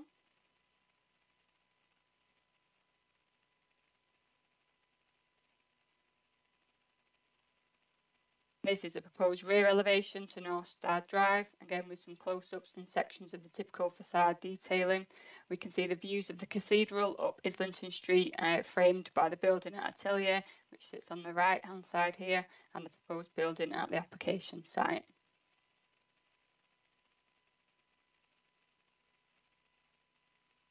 And here we have the front and side elevation, which sits at the junction of Chapel Street and Islington Way. The building will be finished in a buff coloured brick with bronze powder coated aluminium window frames, perforated metal vents and matching spandrel panels where full height glazing isn't required.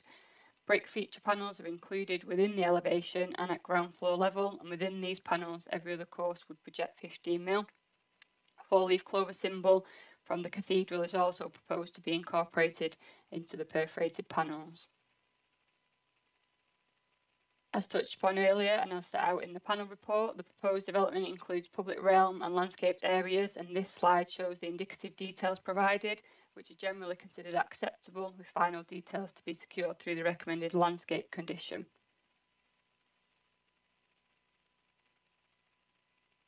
So here, this slide shows the proposals for St John's Place, which is the public square which would sit to the northeastern corner of the site. It would open up the area directly opposite the cathedral and provide a place for people to sit and take in the cathedral. This, together with the other public realm and landscapes areas, are a big positive of the scheme, with this level of landscaping and public areas rarely seen in apartment schemes, particularly in built-up areas such as this.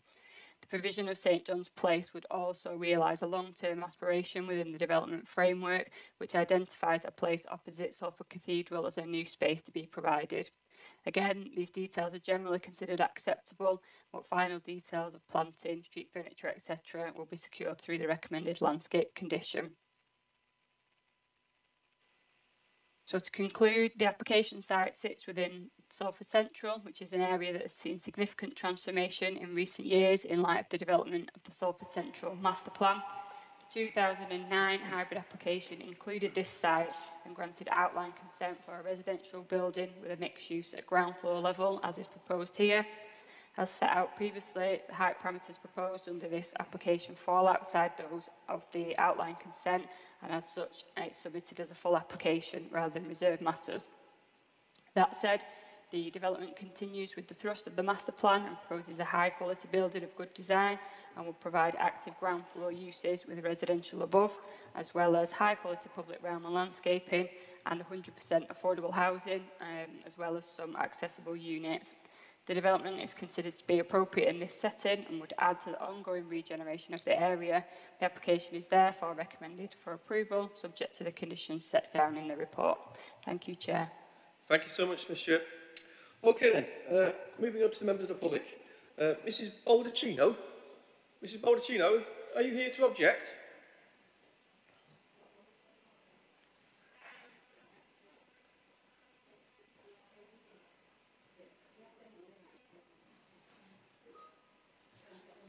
Sharon, would you turn the microphone on? It's just the silver button, either one of them. Okay, Hi, Ms. Baldacchino. This is a microphone. Oh. Yeah, you can just speak normally. Yeah. You can sit down if you want to, and then just read this if you want to. And I'll just stand there in case you need help. Does somebody ask me a question or anything? I just said I've come to oppose the... Yeah, so this is your opportunity to say what you've written down here. So if you just speak to the room, this is the chair over here. Open the speak to you, and I'll just be behind you here. So. Hello. I'm the chair of the panel. Oh, right, thank you. I hear that you're here to object to this planning application on Chapel Street. All the residents, on behalf of the residents, you know, that's not come. No problem. It's phone, they couldn't get through to nearly anybody, you know. I'm going to go back, sit there, and yeah. You've got 10 minutes to speak. Yeah. Is that okay? And that microphone's on. And right. These are my colleagues who will make the decision today. Is that okay? Yeah. Well, I've been trying to phone one of the colleagues. It's a councillor or an MP, you know, and I've been phoning for over a week and I can't get through. They said at Rebecca Lombard, you know, when he's on the panel. Right. But I couldn't get through. Okay, no problem. You speak to me, and I'll hear you loud and clear over there. Is that Right. okay? Yeah, when I sit down, you start. Thank Is that you. all right?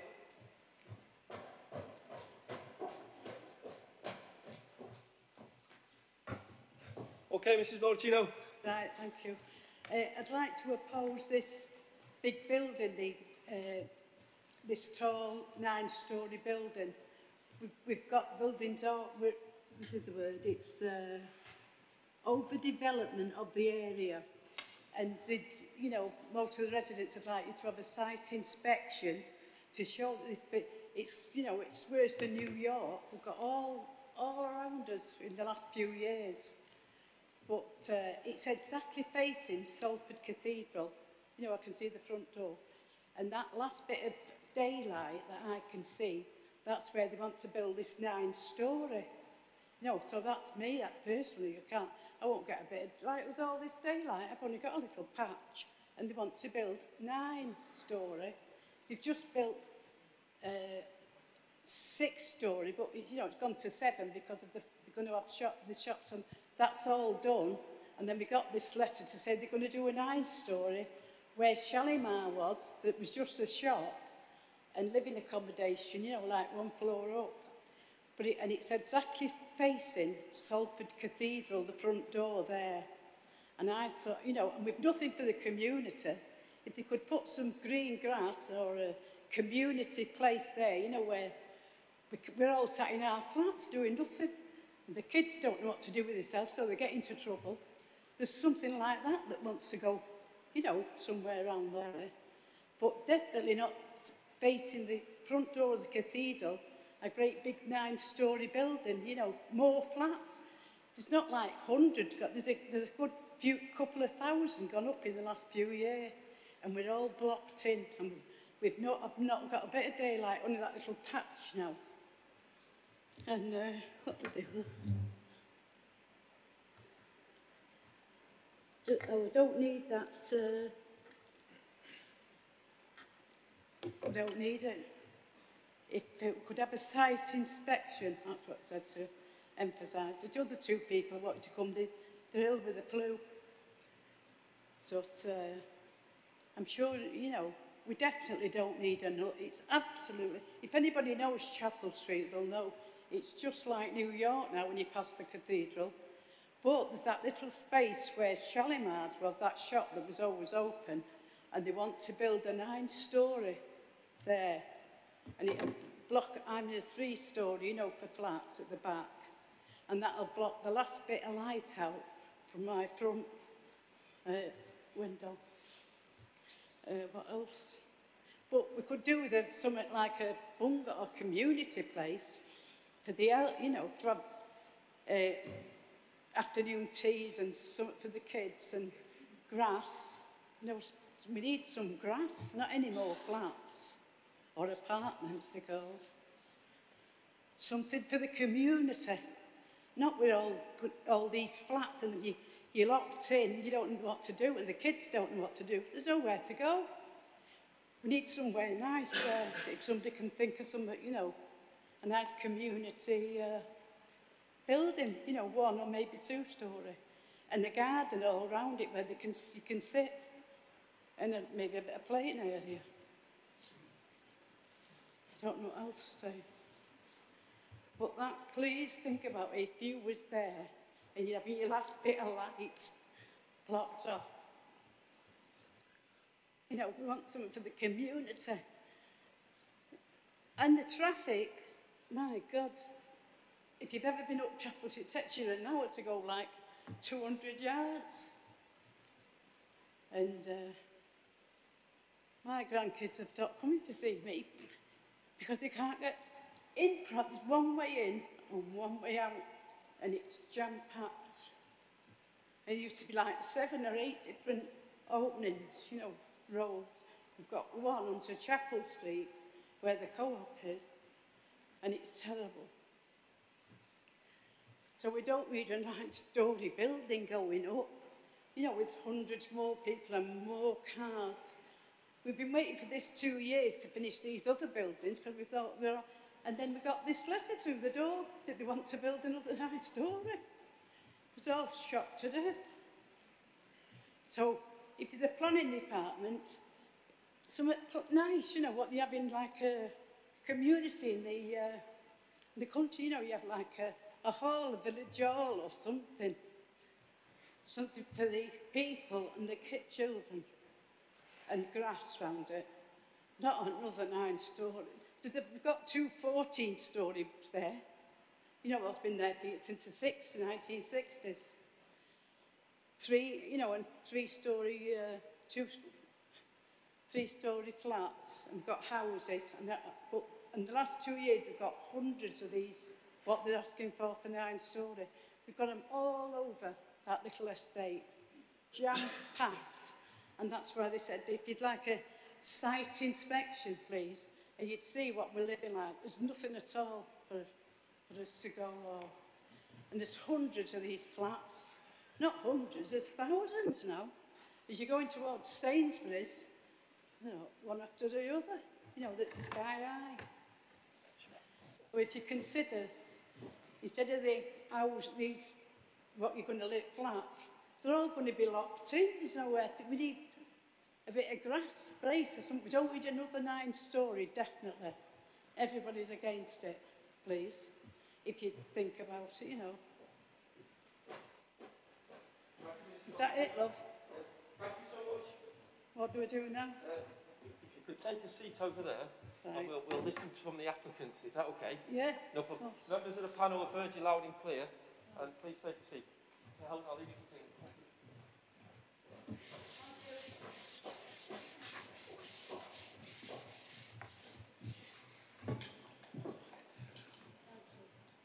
Thank you, Mrs. Bollicino. Thank you.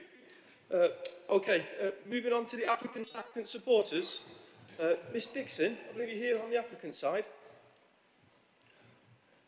Ms Dixon, if you could elaborate a little on the green amenity surrounding the building, and I'm not sure if you were involved with the previous build, the Artelier building, and so if you could alleviate a little bit around what the impact of that is having on Islington Park, which is less than 100 metres away from this site, so I'd be most grateful. Over to you, good self. Thank you, Chair. Thank you for the opportunity to speak to you all today. My name's Kaylee Dixon from DPP Planning, and I'm speaking in support of the application on behalf of the applicant, English Cities Fund. The thorough report prepared by the case officer and the recommendation for approval is welcomed. As you're aware, the site in question forms part of the Salford Central Master Plan, and this part has outlined planning consent for a residential-led development within a set of approved development parameters. This is for matters such as height and footprint and unit numbers, things like that. So the principle of development is already established, but as highlighted within the panel report, part of the proposal does exceed the maximum height parameter set out in the outline consent by 2 stories, which has resulted in us submitting a new full planning application in lieu of reserve matters 1. However, this doesn't alter the fact that the principle of development is already established, but it has required careful consideration of other material planning considerations. The site itself is actually heavily constrained by below ground services, which can't be relocated in a viable way. But the design team have sought to look for opportunities from these constraints. So for example, the resulting layout is, and the mass is set back from the cathedral, which provides a positive area of public realm for residents and visitors to use, to dwell in and to enjoy views of this important heritage asset. And the Chair, this relates to what you touched on before about the sort of public realm and landscape, and there is a large area of public space proposed in front of this building, which relates back to long aspirations for a public square in this part of Salford under the development framework. And as you mentioned, the Atelier scheme next door, the applicant's working with the council in terms of linkages with Islington Park as well. So although part of the building's mass is slightly above the outline parameter of 7 stories, we do believe that this adds variation to the street scene without it being overly dominant, and I think that was demonstrated by the site photos that was shared within the officer's presentation. Our client does acknowledge that there's been some concerns raised with regards to the impacts on existing residential amenity, particularly in regard to daylight and sunlight with the increased mass. What I would say is to protect the interests of existing and future residents, we have engaged with qualified professionals to fully assess the proposal as set out in detail within the case officer's panel report, and the result of this assessment was found that the existing and proposed amenity is not expected to be compromised in terms of loss of light when considering the urban context that it sits within. So overall, the proposed development is sustainably located, it's well designed, and it will continue the delivery of the Salford Central Master Plan in a positive way. The scheme will provide much needed affordable homes, which has been discussed quite a lot in the meeting today, and it includes accessible dwellings on the ground floor. It also includes the new public space adjacent to the cathedral, which is something that we touched on before. A new active frontage along Chapel Street via the ground floor commercial unit, net gains for biodiversity, and it also aims to achieve passive house sustainability credentials, which is actually a very high standard of sustainability for reducing carbon footprint. So overall, on behalf of the applicant, I would respectfully ask members to approve this planning application. Thank you, Ms Dixon. Thank you so much. There's no one else on the applicant's application side, so just you good self. That's it, thank you. Fabulous, no problem. And there's no ward councillors present to speak. Okay, members, over to you good selves. Members, again, it's what's not to like here. We've got 100% affordable housing. It's a passive house. The building defends itself. It's got public realm space right round it. And that's 24/7 accessible. The only barrier around the building is at the car park and it's just a single finger arm barrier. Everything else will stay unfenced, and it will allow people to flood into the place, use it 24/7 and be maintained in front of what is a beautiful cathedral. I do believe the sun goes around the other side of the site, so it goes around the back of Cannon Horsley Court and off of Millwood Court. So I'll just bring the officer in on that. Miss Stewart, do you have something to show the sunlight deviation, what this development would bring? I don't have a slide to show, unfortunately, but the sun path would it rises in the east and sets in the west, so you are correct that it would sort of come down the southern part of the building rather than to the north where the cathedral sits. And I believe the resident who spoke earlier, her property does sit to the southern side of the application site. Let me just share with you.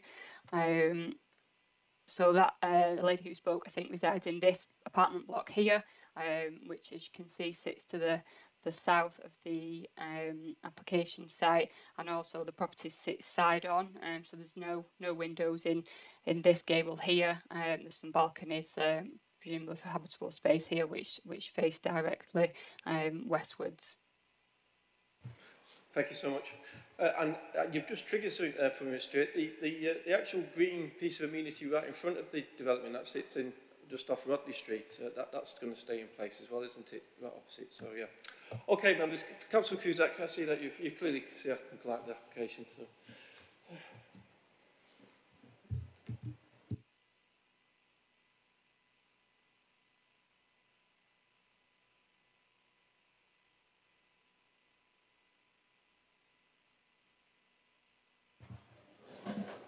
There you go. Oh, we've Thanks, Chair. Now. Oh, I'm back on again. We nearly had you in stereo then. So.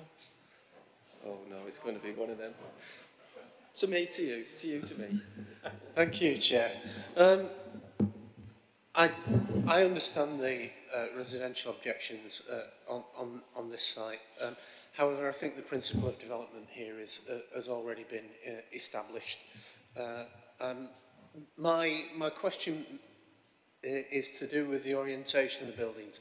I noted in the office's report that it said that the developer was asked to change the 7-storey element for the 9-storey element and vice versa, so that the frontage along Chapel Street was a 7-storey one rather than a 9-storey one, and didn't feature in the views of the cathedral in either direction. And it says that it wasn't viable to do that. I'd just like some explanation as to why it wasn't viable. Miss Stewart, why wasn't it viable to have the 7-storey element and the 9-storey element switched round? As Ms Dixon alluded to in her discussion, there's a number of constraints that that have sort of formed the siting of the building, which can't be moved. These are underground services which can't be relocated. We did ask whether there could be some change to those stories, just in terms of the proximity then for the taller one for the cathedral. The response was that it was unviable, and it's due to the number of units and the floor plates then, which would also have to be changed across both blocks if the stories were swapped out. It's a floor print issue. Yeah, sorry about this. Thanks, Chair. So, is the viability around the fact that reorientation would have meant a reduced number of units, or is it simply due to the fact that it would require another design? Miss Stewart?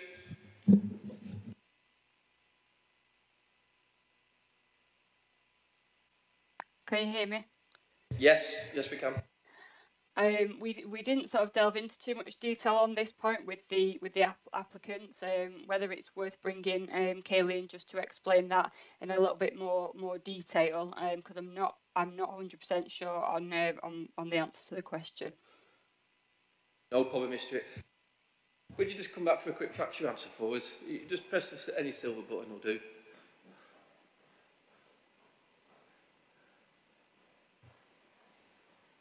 That's the technique you need, Councillor Cruz. That makes the microphone work.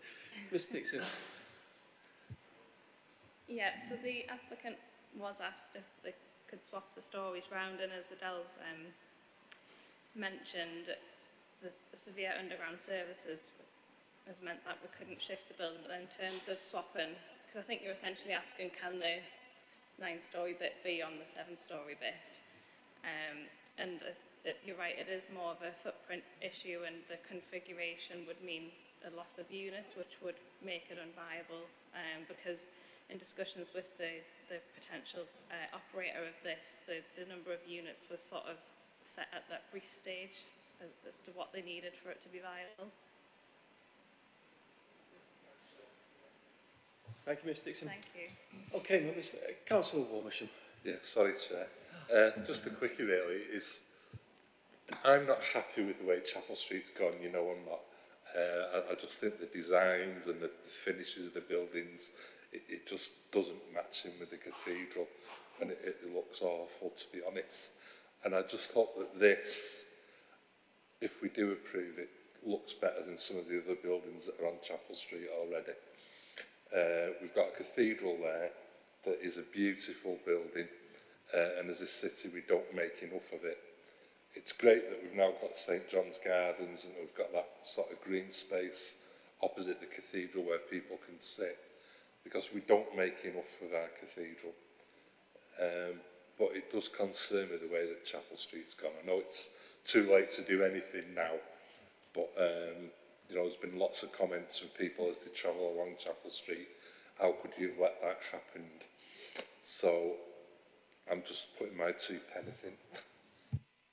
Thank you, Councillor Warmisham. I'm sure you're delighted to see the green amenity in front of the cathedral. It was something that you asked for many moons ago, and that there should be some green relief there and a garden. And I can see your good self and the past Councillor Andrew sitting there taking in the ambience over a coffee. and I can see you both doing that. Yeah.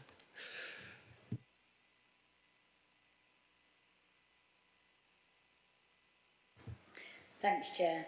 Yeah, reading this yesterday, the blandifying of the Chapel Wharf. Yeah, I understand we need the affordable housing. Can I have some clarification? Because I'm not really sure. The picture that I saw yesterday, when reading this, the light, I saw a picture of the cathedral full of light. I'm just not getting is that's facing the cathedral and there's lots of light on it. What I'm getting across the road where the building's going to be, is that going to block the light? I have lighting issues, I just want clarification. Once the building's there, is that going to block the light? Because I didn't see a picture of, I saw it in gorgeous light, but I've not seen it in reality. Are you concerned about blocking the light of the cathedral? And the light issues for the residents. Oh, okay. The sun, the residents are on the south side of the building, and the sun goes round the back of Arthur Millwood and Carrinussy. So they're on the sunny side of the building, as you might say. So if anything's likely to be affected from the loss of sunlight would be the cathedral. Miss Stewart, has that been taken? Could you just help Councillor Hamilton with the impact of sunlight on the cathedral? That's no problem. There has been an overshadowing assessment carried out. It relates more to the amenity space, which sits just to the west of the cathedral, but obviously the impacts there would be worse because that's the bit that sits across from the 9-storey element. So there are details set out in the report in terms of that. It's on page 179, but basically the overshadowing assessment to the cathedral area concludes that it fully meets and exceeds the BRE target criteria for sunlight. Is that okay, Councillor Hampton? Is that okay? Okay, well, Councillor McCusker, then Councillor Tresidden, and then we'll go to the vote if that's possible. Thanks, Chair. I really like Chapel Street now. I just remember what a disastrous dump it was, you know, with practically a motorway running down the middle to divide the place into two halves and then just crumbling buildings either side. So, however, I recognise what there does not compare with the beauty of the cathedral. However, I like this design in that it really does step back. Presumably that helps with the light. It creates not only that green space, but the size of pavement there gives plenty of space. Yeah, as far as the objectives concerns, I've just lost, but no, I haven't. As far as the objectives concerns, obviously there's Islington Park at the side of the building. This will create a new public realm facing the cathedral. And then is there green space off East Lodsall Lane as well? It just seems, I mean, obviously I'm an Eccles councillor, we've got one of the lowest areas of green space in the city, but from an Eccles perspective, that looks quite well served, considering the meadow is just at the top of the way. So yeah, I like this. Has someone moved this already, by the way? No, could I therefore formally move this, Chair? Yeah, just to labour the point about the public realm spaces, right from this site, if you take a 100-metre walk less from past the school, you hit the Islington neighbourhood games area. We don't call it a mugger, and that was put in years ago. And then there's also a play park there as well with swings and around about, and that's grassed, and there's a grassed thingy. I can't allude to what's coming in the future, because but yeah, there wants to be even more green amenity. So yeah, for an inner city area, it's very well served for green amenity here. And then right opposite there is community rooms. There's the Angel Centre, which is very well used. So it's all there. Councillor Tresidden, I've made a terrible attempt at getting you into this meeting today. I have a slightly lazy eye on this side, and I can't always see there. So could you wear a brighter top next time? Maybe a pink shirt or pink. Yeah, go magenta, city colours next time. So I'm going to slightly agree with Councillor Warmisham in that I think this building looks almost exactly like every other building on Chapel Street, which I don't necessarily consider to be a good thing. I wonder how quickly these buildings are going to date and whether they're all going to look like they're all built in the space of the same 5 years or whatever. I think I also sort of exercise a little bit of caution over the brick panels. I've seen quite a few examples where brick panels have been used a few years ago and they're starting to crumble already, so, but that's just a word of caution. I had one small question about the cycle storage being glazed. From a security point of view and for crime prevention, is that a great idea? Or is that going to look like here's a showroom, take your pick? We might want to consider some kind of obscuring the glass on that side so that people can't see in. But also I'd like to, going back to Councillor Cusack's point, because I spotted the same thing, this swapping the 7 stories to 9 stories. And I'm looking at the floor plans. I can't see a reason why you can't do that. And I don't see why you should lose units, because the 9-storey section, the part of the 9-storey section we'd want to move is smaller than the part of the 7-storey section that we want to put it on top of. So I don't see how we're losing units or how that might make the development unviable. Okay. Going back to the cycle store, do you want to give me a challenge for that? So would you, if you know, we'd like to approve this application, so if it is approved, would you delegate to a senior officer in consultation with the chair the landscaping condition, the materials, which is the brick slips, and the cycle store design? Would that be okay? And then, Miss Dixon, Miss Stewart, did kind of like give you the baton here. Councillor Tresidden is having a look at the design floor plan layout, what he's seen in his report, and he's not quite getting how it's weighed up to shift those two elements of background. Would you please give it another go? Would that be okay? Or explanation? And then we'll get to a decision. Is that okay? Chair, could I just come in there as well while Kaylee's just getting organised to speak? Just to say, obviously, we did explore that just to see if that was an option.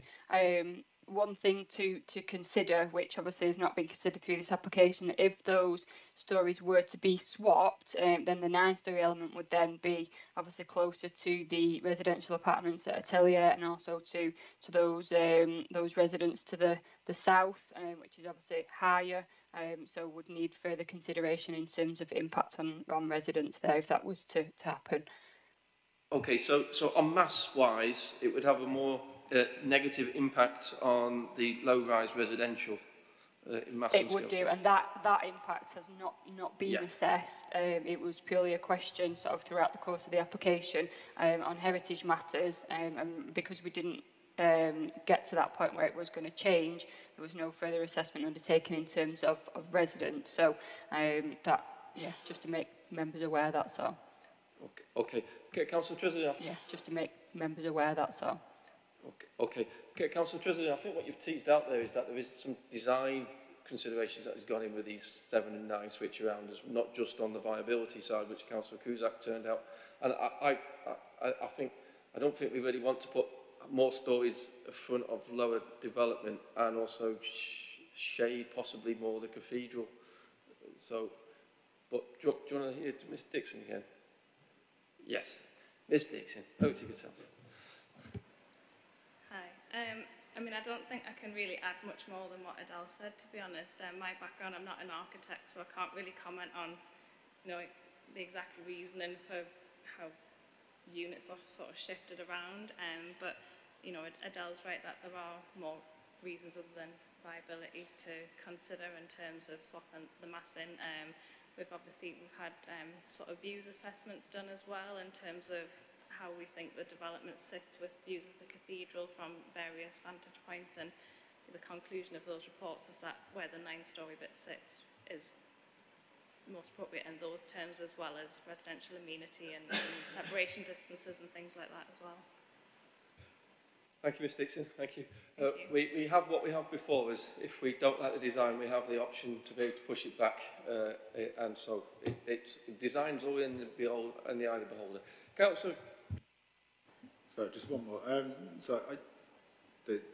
could understand arguing against the on massing terms and visibility, but it's the viability. I just couldn't quite understand. That doesn't seem to be a particularly strong reason. One thing, if I can say, can I just say how pleased I am that they haven't put a private gym on the ground floor on Chapel Street again? It's one of my big bugbears. Private gyms on ground floors, big no-no. So I'm very pleased it's not on this plan. Thank you. They're not working out, are they? They really aren't. No, I agree. You know, there'll be a movement after this pandemic. There'll no gyms. There will be no. Councillor Hamilton, you've had a shot. You're going to have another one. Come on, go for it. Yeah, it's just a comment really, referring to my good friend Michael McCusker, Councillor McCusker. Yeah, I don't think that kind of language helps in the sense of it was a dump. There was a lot of Salford areas that were a dump, and I just don't think it helps in what we're discussing today. Thanks. Thank you. You have a right reply. I mean, we normally get a good volley going across the room. I'm looking at, but he's been too polite today, Councillor. Yeah, beauty's in the eye of the beholder, Chair. Fabulous. Okay, members. Healthy debate. That's what we need, and that's what we should be having. It's teasing things out. And that's what we're here to do. Okay, members. It's been moved, but not seconded, for approval. And would you be so kind to delegate the landscape condition, the materials condition, and the cycle store design / materials to a senior officer in consultation with the chair? Right, it's some homework for me. I seem to keep picking up homework. All in favour of that, please show. Any abstentions? And any against? Ladies and gentlemen, the application has been approved. Thank you so much. Okay, moving right on, members. It's, are you happy to approve, well, note the delegated report, item 6? Do I hear ye? Yep. Phil? Councillor Tresson, sorry.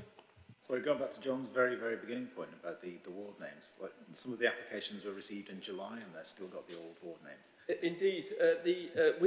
We're quite happy. If you submit a Freedom of Information Act to the officers, you will see the day after the elections were made, I sent an email to ask for us to get on it, and then the reply was, we're on it, but the people who need to make the change, because they couldn't make the change, weren't on it until mid-summer sometime. Mr. Hodgson? Yeah, thank you, Chair.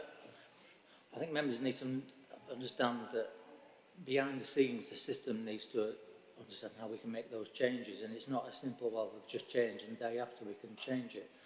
And as Chair's made it clear, a lot of work had to be undertaken in the background with the help of our IT colleagues to actually update the back office system to read the new ward boundaries, and that was done, Chair, as quickly as possible. I know it's very frustrating, but that's just the reality of it, Chair. Thank you. Patience, members, patience. Thank you, Councillor. Thank you. Really appreciate it. And, okay, planning appeals. We've received one planning appeal. Happy to note that, members. Is that okay? Noted. Fabulous. Okay, Mr. Williams, I'll thank the public for their attendance today. I'd like to thank Helvin, Gemma and Carolina for all their help, helping members of the public and making this meeting run smoothly for us. So thank you for that. Bert, would you tell us when we're no longer live?